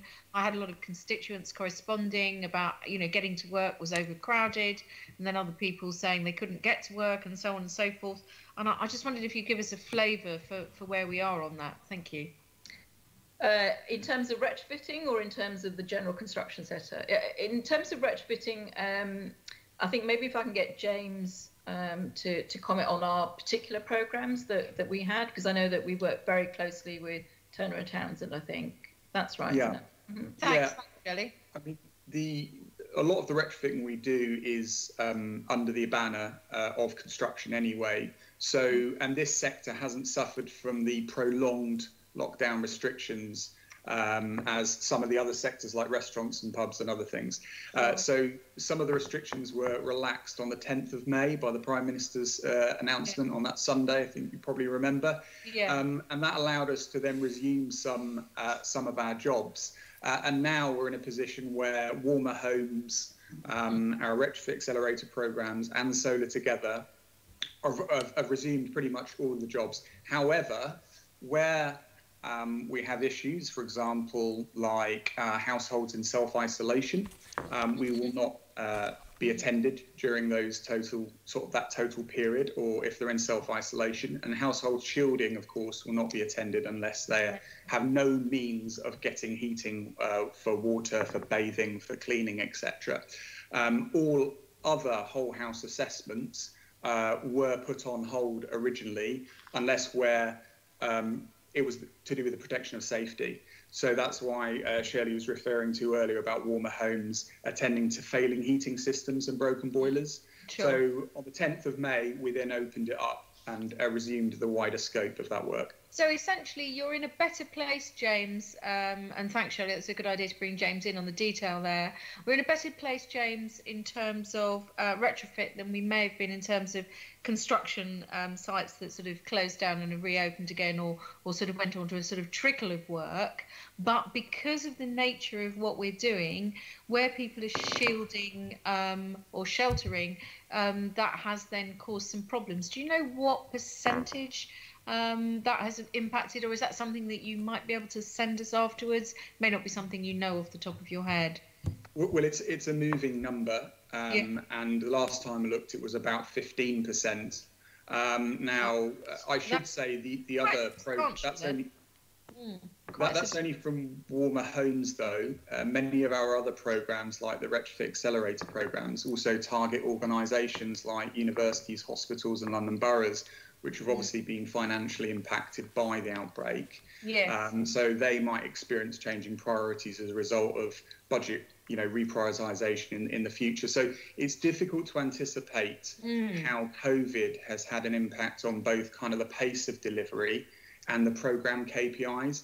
So I hope to have a much better sort of, full impact assessment in the coming months.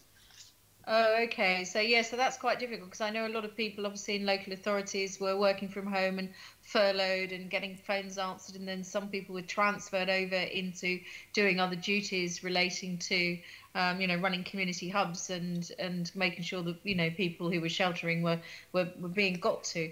So presumably then you're going to do that full assessment. Then we've got the business of originally people were expecting to be reimbursed for all their COVID-related additional activities, and now the government's saying 75 pence in the pound, so some might be a bit short. Are we expecting both to see an increase in the number of retrofits, both home retrofits and schools? Are you expecting there to be any barriers then with some of these partners, perhaps, as we come further out of the lockdown and we're able to really restart economic activity? Well, just to comment on that, I think obviously the financial impact is still working its way through, so I think it's difficult to comment. I think there's definitely a genuine desire to take action on retrofits, from all of those sectors, and we've estimated how much money that we could get moving if there are financial difficulties through the summer statement, for example. I'm not sure. Until people have just looked through their finances and worked out what they're doing, just like we're doing at the GLA, what the sort of reprioritising are, what their new priorities might be. But I think, we have pushed very hard that retrofitting is going to be a key way of tackling a whole host of things that are relevant for whether it's individuals or homeowners or businesses in terms of fuel bills, as well as carbon emissions that many have signed up to tackling. Would you agree with me then that it would be short-sighted for the government not to put some of this seed corn money into this? It's quite small amounts, I think, that would then kickstart it, because then it would pay for itself in terms of people going back to work and starting to pay those taxes that then goes back to the Treasury. It's surely something that's a win-win, and it pays for itself and it gets the economy moving again. Well, it sounds like common sense to me. Okay, thanks very much. Sorry, James, you wanted to add something? I was just going to say, of course, around 60% of expenditure on retrofit goes into labour. So it's really about generating strong employment growth. That's why we're focusing so much on this. And we know it's one of the fastest growing sectors, so it makes economic sense to really invest. Yeah.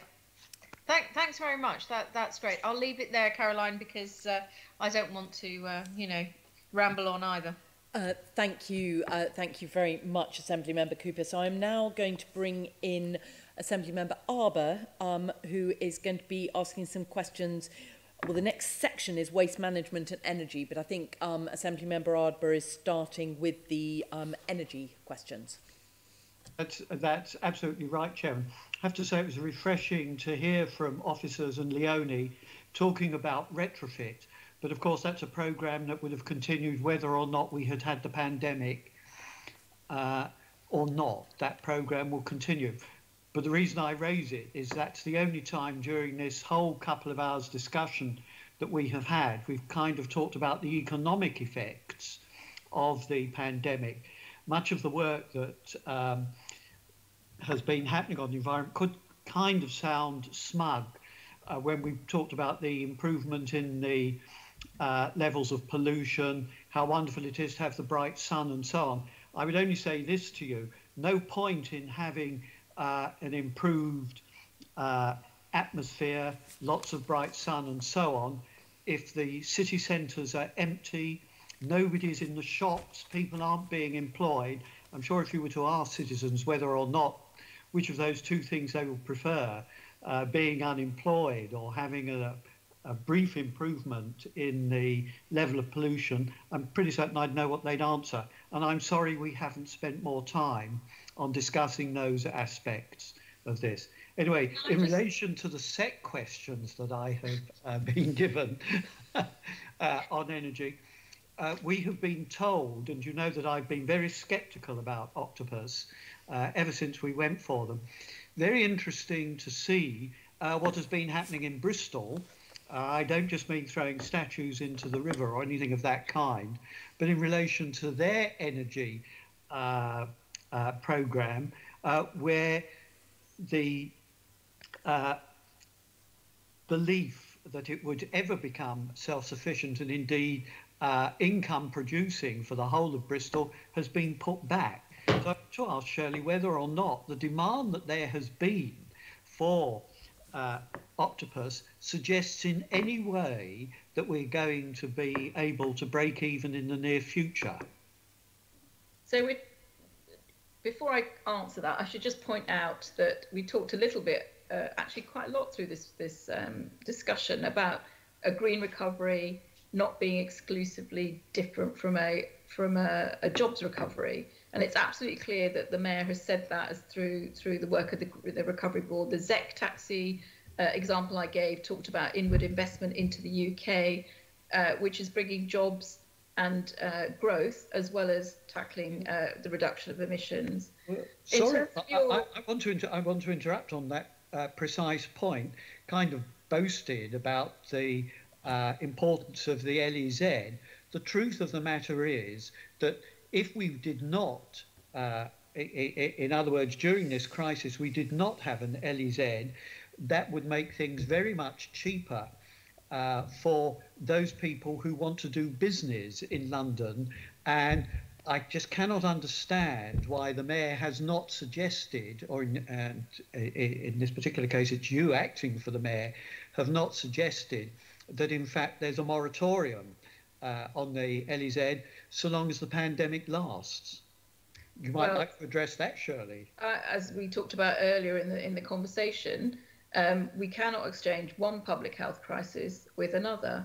And we have made, the Mayor has made available scrappage schemes, which we've asked government to support nationally to no avail. And that includes many mayors from cross parties seeking support, because we know that this would accelerate the polluting fleet coming out of the scrappage means that retailers, for example, and other business people in London would have to put up money up front. Not having the LEZ in operation means that instantly they would have a boost to their income. No, because they've had plenty of time to prepare. We provided support for this.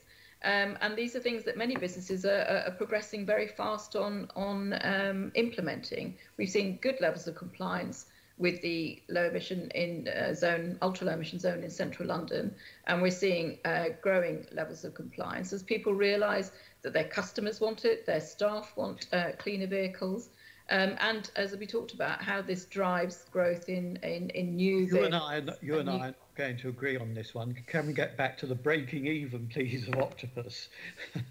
So what I was going to say about the example that you're given with Bristol is that it's not like for like. So the model that Bristol and others have done have been fully licensed supply companies, if I'm correct, James. And so they have invested a lot more funding to provide guarantees for those companies. And we took some flack, I think, for taking our time in going down the selection route for London Power, which is why we went down the white label route, which means that we don't have to provide as much funding or backing as Nottingham or Bristol have had to do. And I think that's the right choice. In terms of breaking even, we've said we hope to break even within the first 4 years of the contract. And it's too early to say what our numbers are. We'll be publishing those in due course once they've been verified. How long is due course? I was expecting them this month. They will be this month. So that's less than a fortnight then? Yeah. You must have some. Point out that those numbers will be the first set of numbers on customer numbers. And that will be in the midst of a pandemic where, we've not been able to do any marketing, etc. So, and we've always said that if you're going to judge a company, you have to judge it over at least a year's worth of data. And I'm sure that Assembly Member Arbour will take that in heart when he's talking about the numbers. Well, of course, I will take that on. But you talk about no opportunity for marketing. The truth of the matter is, Octopus is undergoing a very heavy. I don't know if you watch television. In lockdown, I've been watching London Live quite a lot.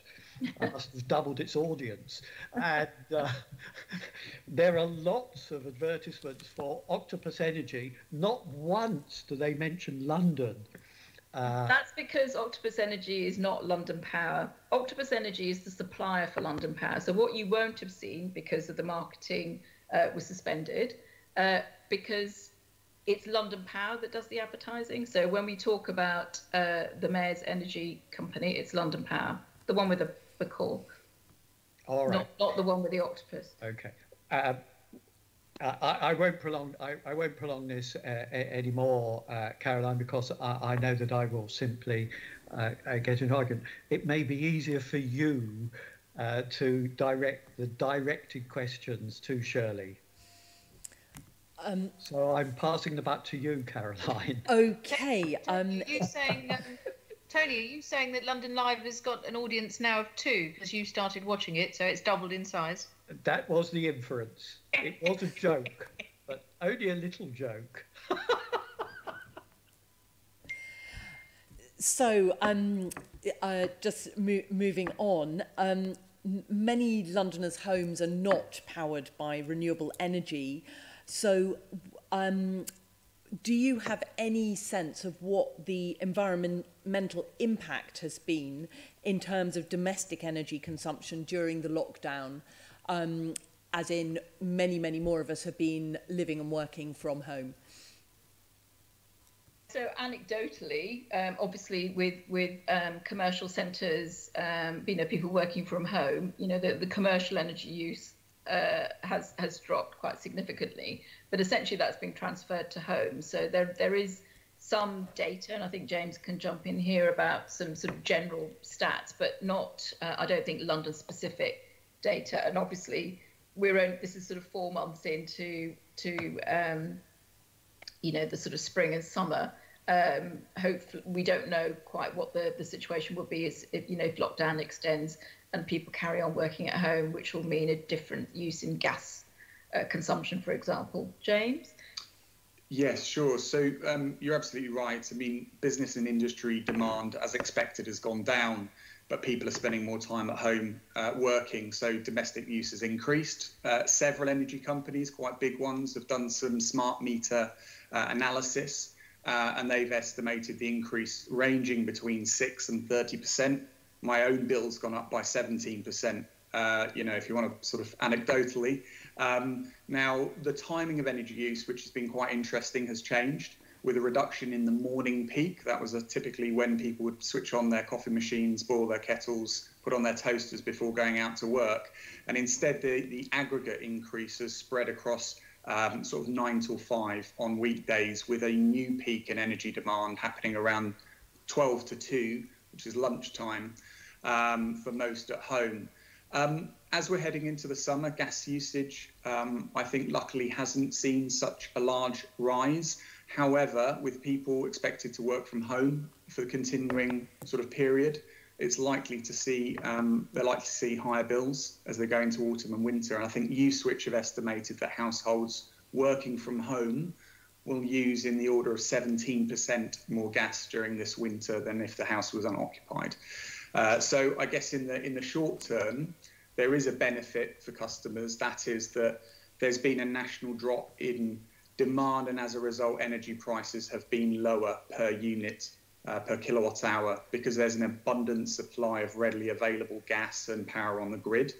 That's because of the reduced demand in the commercial space. So I think we're recommending that customers switch supplier now to lock in prices for a longer term to benefit from that low rate. That's why London Power, for example, has now got a 24-month fixed option. It's because you can bank in that low price for a longer period of time.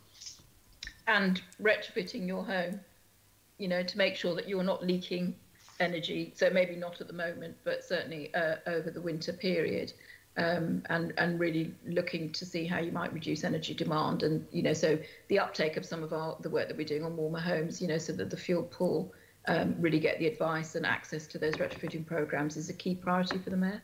Yep. One of the things that came up in our last meetings back in the autumn were the issue of the able to pay sector and retrofit and access to funding. Am I right? There is now some government funding that is. Do you have any sense of how that's going to affect Londoners? Yes, there is, and maybe I can bring Pete Dorr in. I think Pete's on the line to talk a little bit about that. You know, it's not enough, and we talked about this earlier. It's definitely not enough. But Pete, have you got any more specifics? I think because we've got a pipeline of something. Yeah. Hi everyone. So two sort of pots of money have been announced, and we're just exploring with BEIS officials how those are going to work. So one is to the sort of able to pay market, if you like, which is a £5,000 grant, which covers up to 2/3 of the cost of energy efficiency measures. So that's things like double glazing, for example, floor and loft insulation, wall insulation, and then also the full costs up to £10,000 for homes, more deprived homes. So this is more targeted at the fuel poor, which of course fits very well with our own Warmer Homes programme. So we're currently exploring how we get that opportunity. We take that opportunity for London. So yeah, we're basically in discussions with BEIS just to understand a bit more of the details. And ideally we'd want that money transferred to London so we can use our accelerators to push that out to get going. Otherwise, if individuals have to apply individually, we will never get that money spent, and the requirement is from government is to spend it this financial year. So to make the biggest and quickest improvement, use the existing systems and governance processes that we have that we know are working well in London, rather than create something, a sort of a bureaucracy that means that it won't get spent. And just to follow up on that, that's about 40,000 homes, I think, in total. If you worked out a fair share for London, that would be about 40,000 homes. 40,000? Yeah. That's not very many when you think of the number of homes in the whole of London. So do you think there's any opportunity to get more of this funding for London so that we can actually tackle some more of the homes? Unlikely. I think, you know, this is the point we made earlier. You know, London to even get its fair share of funding, which is the 40,000, is a struggle. The quantum isn't enough anyway. You know, to do the hundreds of thousands of homes we need to retrofit a year to tackle fuel poverty and to meet our carbon targets. And that's why we've been lobbying government to say that's not suitable. It's not enough for the UK, let alone for London. But, you know, as a start, at least give London its fair share of the funding that you are making available for the country so that we can get on and implement that. But yeah, 40,000 is not enough to meet our carbon targets or tackle fuel poverty. And Caroline, could I come in quickly and just ask about the eco-funding? Because if the mayor very lobbied... briefly, Nikki. Can I? May I? Come briefly, in? yes. Just if the mayor lobbied for for our fair share in London. We have been, yeah. Sorry, about 100 million. How are we getting on with that? Because we're not. It's not fair. We know it would be 100 million a year, I think. Yeah, to be frank. 82 million a year. We continue pushing very hard to make sure we get our fair share of all portions of money. But as Shirley said, I think the key thing is the long and sustained investment in retrofit.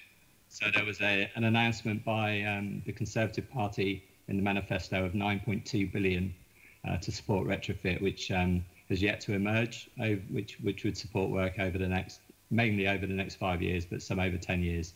And it's important we see that sustained level of support for retrofit if we're to get anywhere near our targets. Thank you. Fair enough.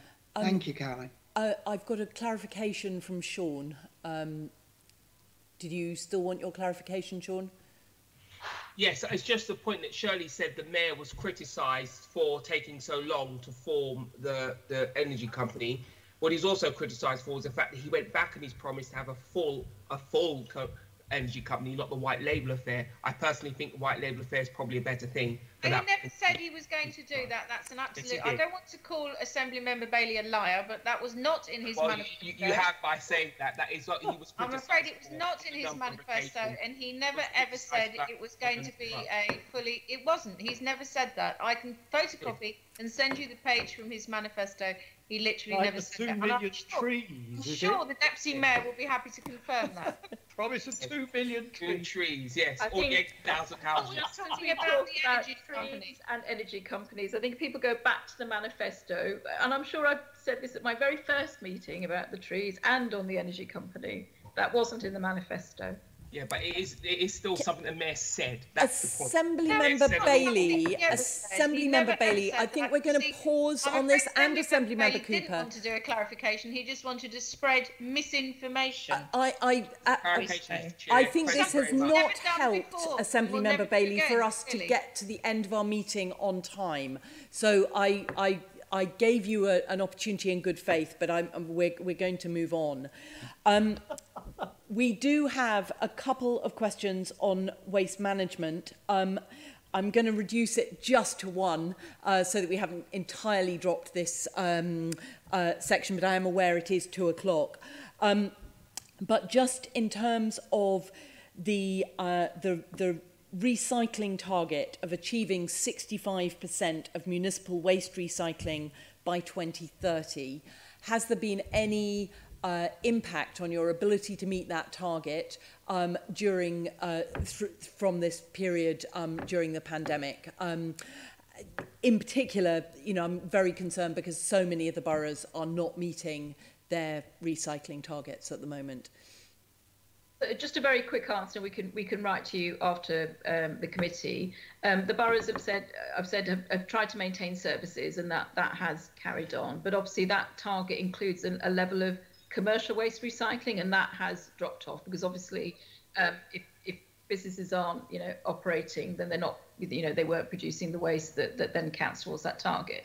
But what we have done is agreed reduction recycling plans with all the 33 boroughs, which, if implemented, would reduce, would see a further reduction or increase rather in our recycling rate. So, and a number of boroughs have committed to implement food recycling, for example, for the first time, and extending services, including glass recycling and so on. So again, it's probably easy if I write to you after the committee, but we're very heartened by that. But obviously the pandemic does need a reassessment, and one of the biggest issues for local authorities is the income problems they are facing now and are going to have. So they're all looking at what the budget implications are, and we've asked the London Waste and Recycling Board to do a survey of boroughs to find out what the implications are and what their plans are.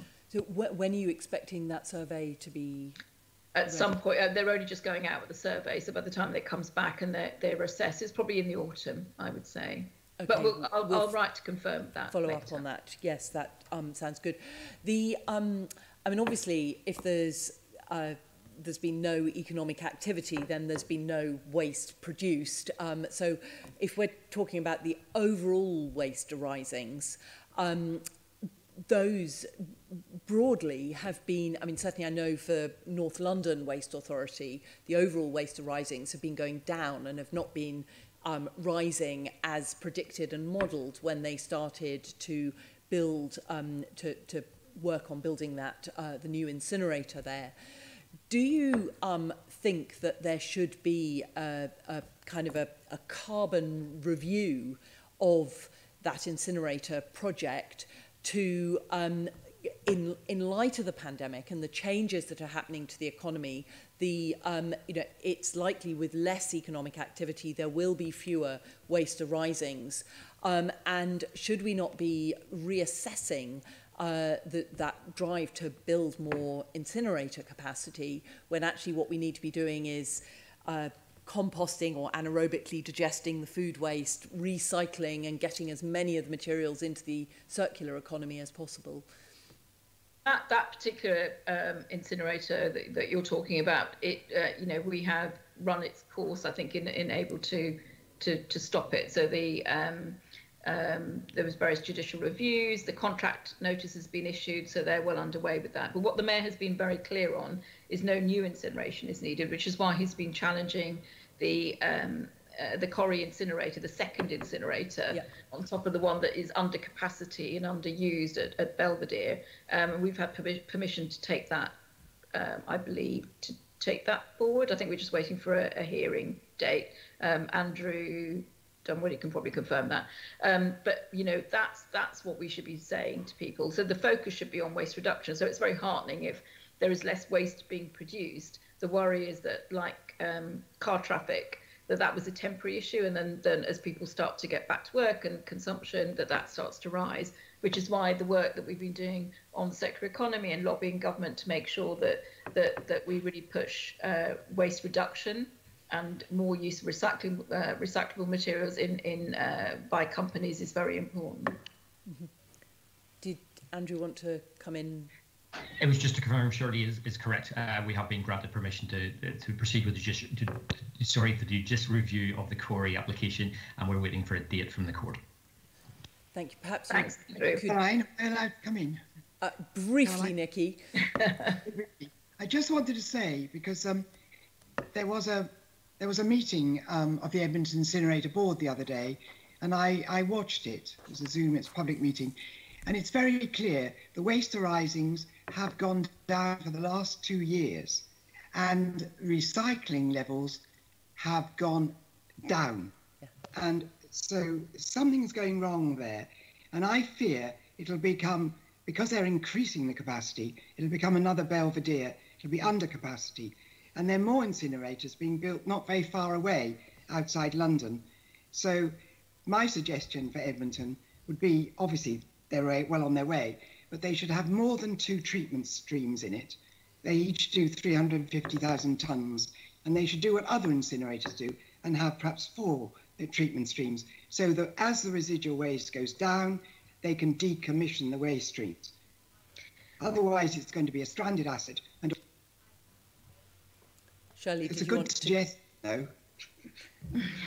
We are. Well, I think, Andrew, we can pick that up maybe with officers, but I think I'd love you to pick it up. Let's modify. Okay, I'm going to take charge here. It's 7 minutes past 2. Shirley, thank you very, very much for your time and your officers' time. That has been incredibly helpful and useful. And yes, I need to ask the committee to note the report and the subsequent discussion. Can we note it? Thank you. And ask the committee to delegate authority to me as chair in consultation with the party group lead members to agree any output arising from the discussion. Agreed. And in addition to the recommendation on the agenda, I'd like to propose that the committee prepares a joint response to the Department for Transport's consultation on creating a plan to decarbonise transport with the London Assembly's Transport Committee. Do members have any questions or comments related to this proposal? Send us the text of what we're proposing, Caroline, for party group leads to look at, yeah? Of course, yes. Okay. Absolutely. I'm happy to put something in on transport, but I would like us also to send something to the government on buildings and putting more support into that area, because I just think that whole area of building back better and the amount of input it gives to the economy on the retrofit side, we so urgently need to get on with this. And I think it's a great contributor both to building back better, but also building up people's jobs again and all of that area, as I said in my questioning. So doing something jointly with transport is fine, but I'd like us to do something as a committee about that. Maybe jointly with housing, if you like. That's an interesting suggestion. Shall I take that away and come back to the party group leads? For some discussion. Absolutely. Lovely. Thank you. So then, can I finally ask the committee to note its work programme as agreed under delegated authority by the chair of the GLA Oversight Committee on the 13th of May? Noted. Yeah. Thank you. And delegate authority to me as chair in consultation with party group lead members to agree a joint response with the chair of the... I'm so sorry, I've just read that again. We had already done that, I'm sorry. The date of the next meeting of the committee will be decided by the London Assembly in due course. There are no urgent items of business, so thank you very much, all of you. Thank you.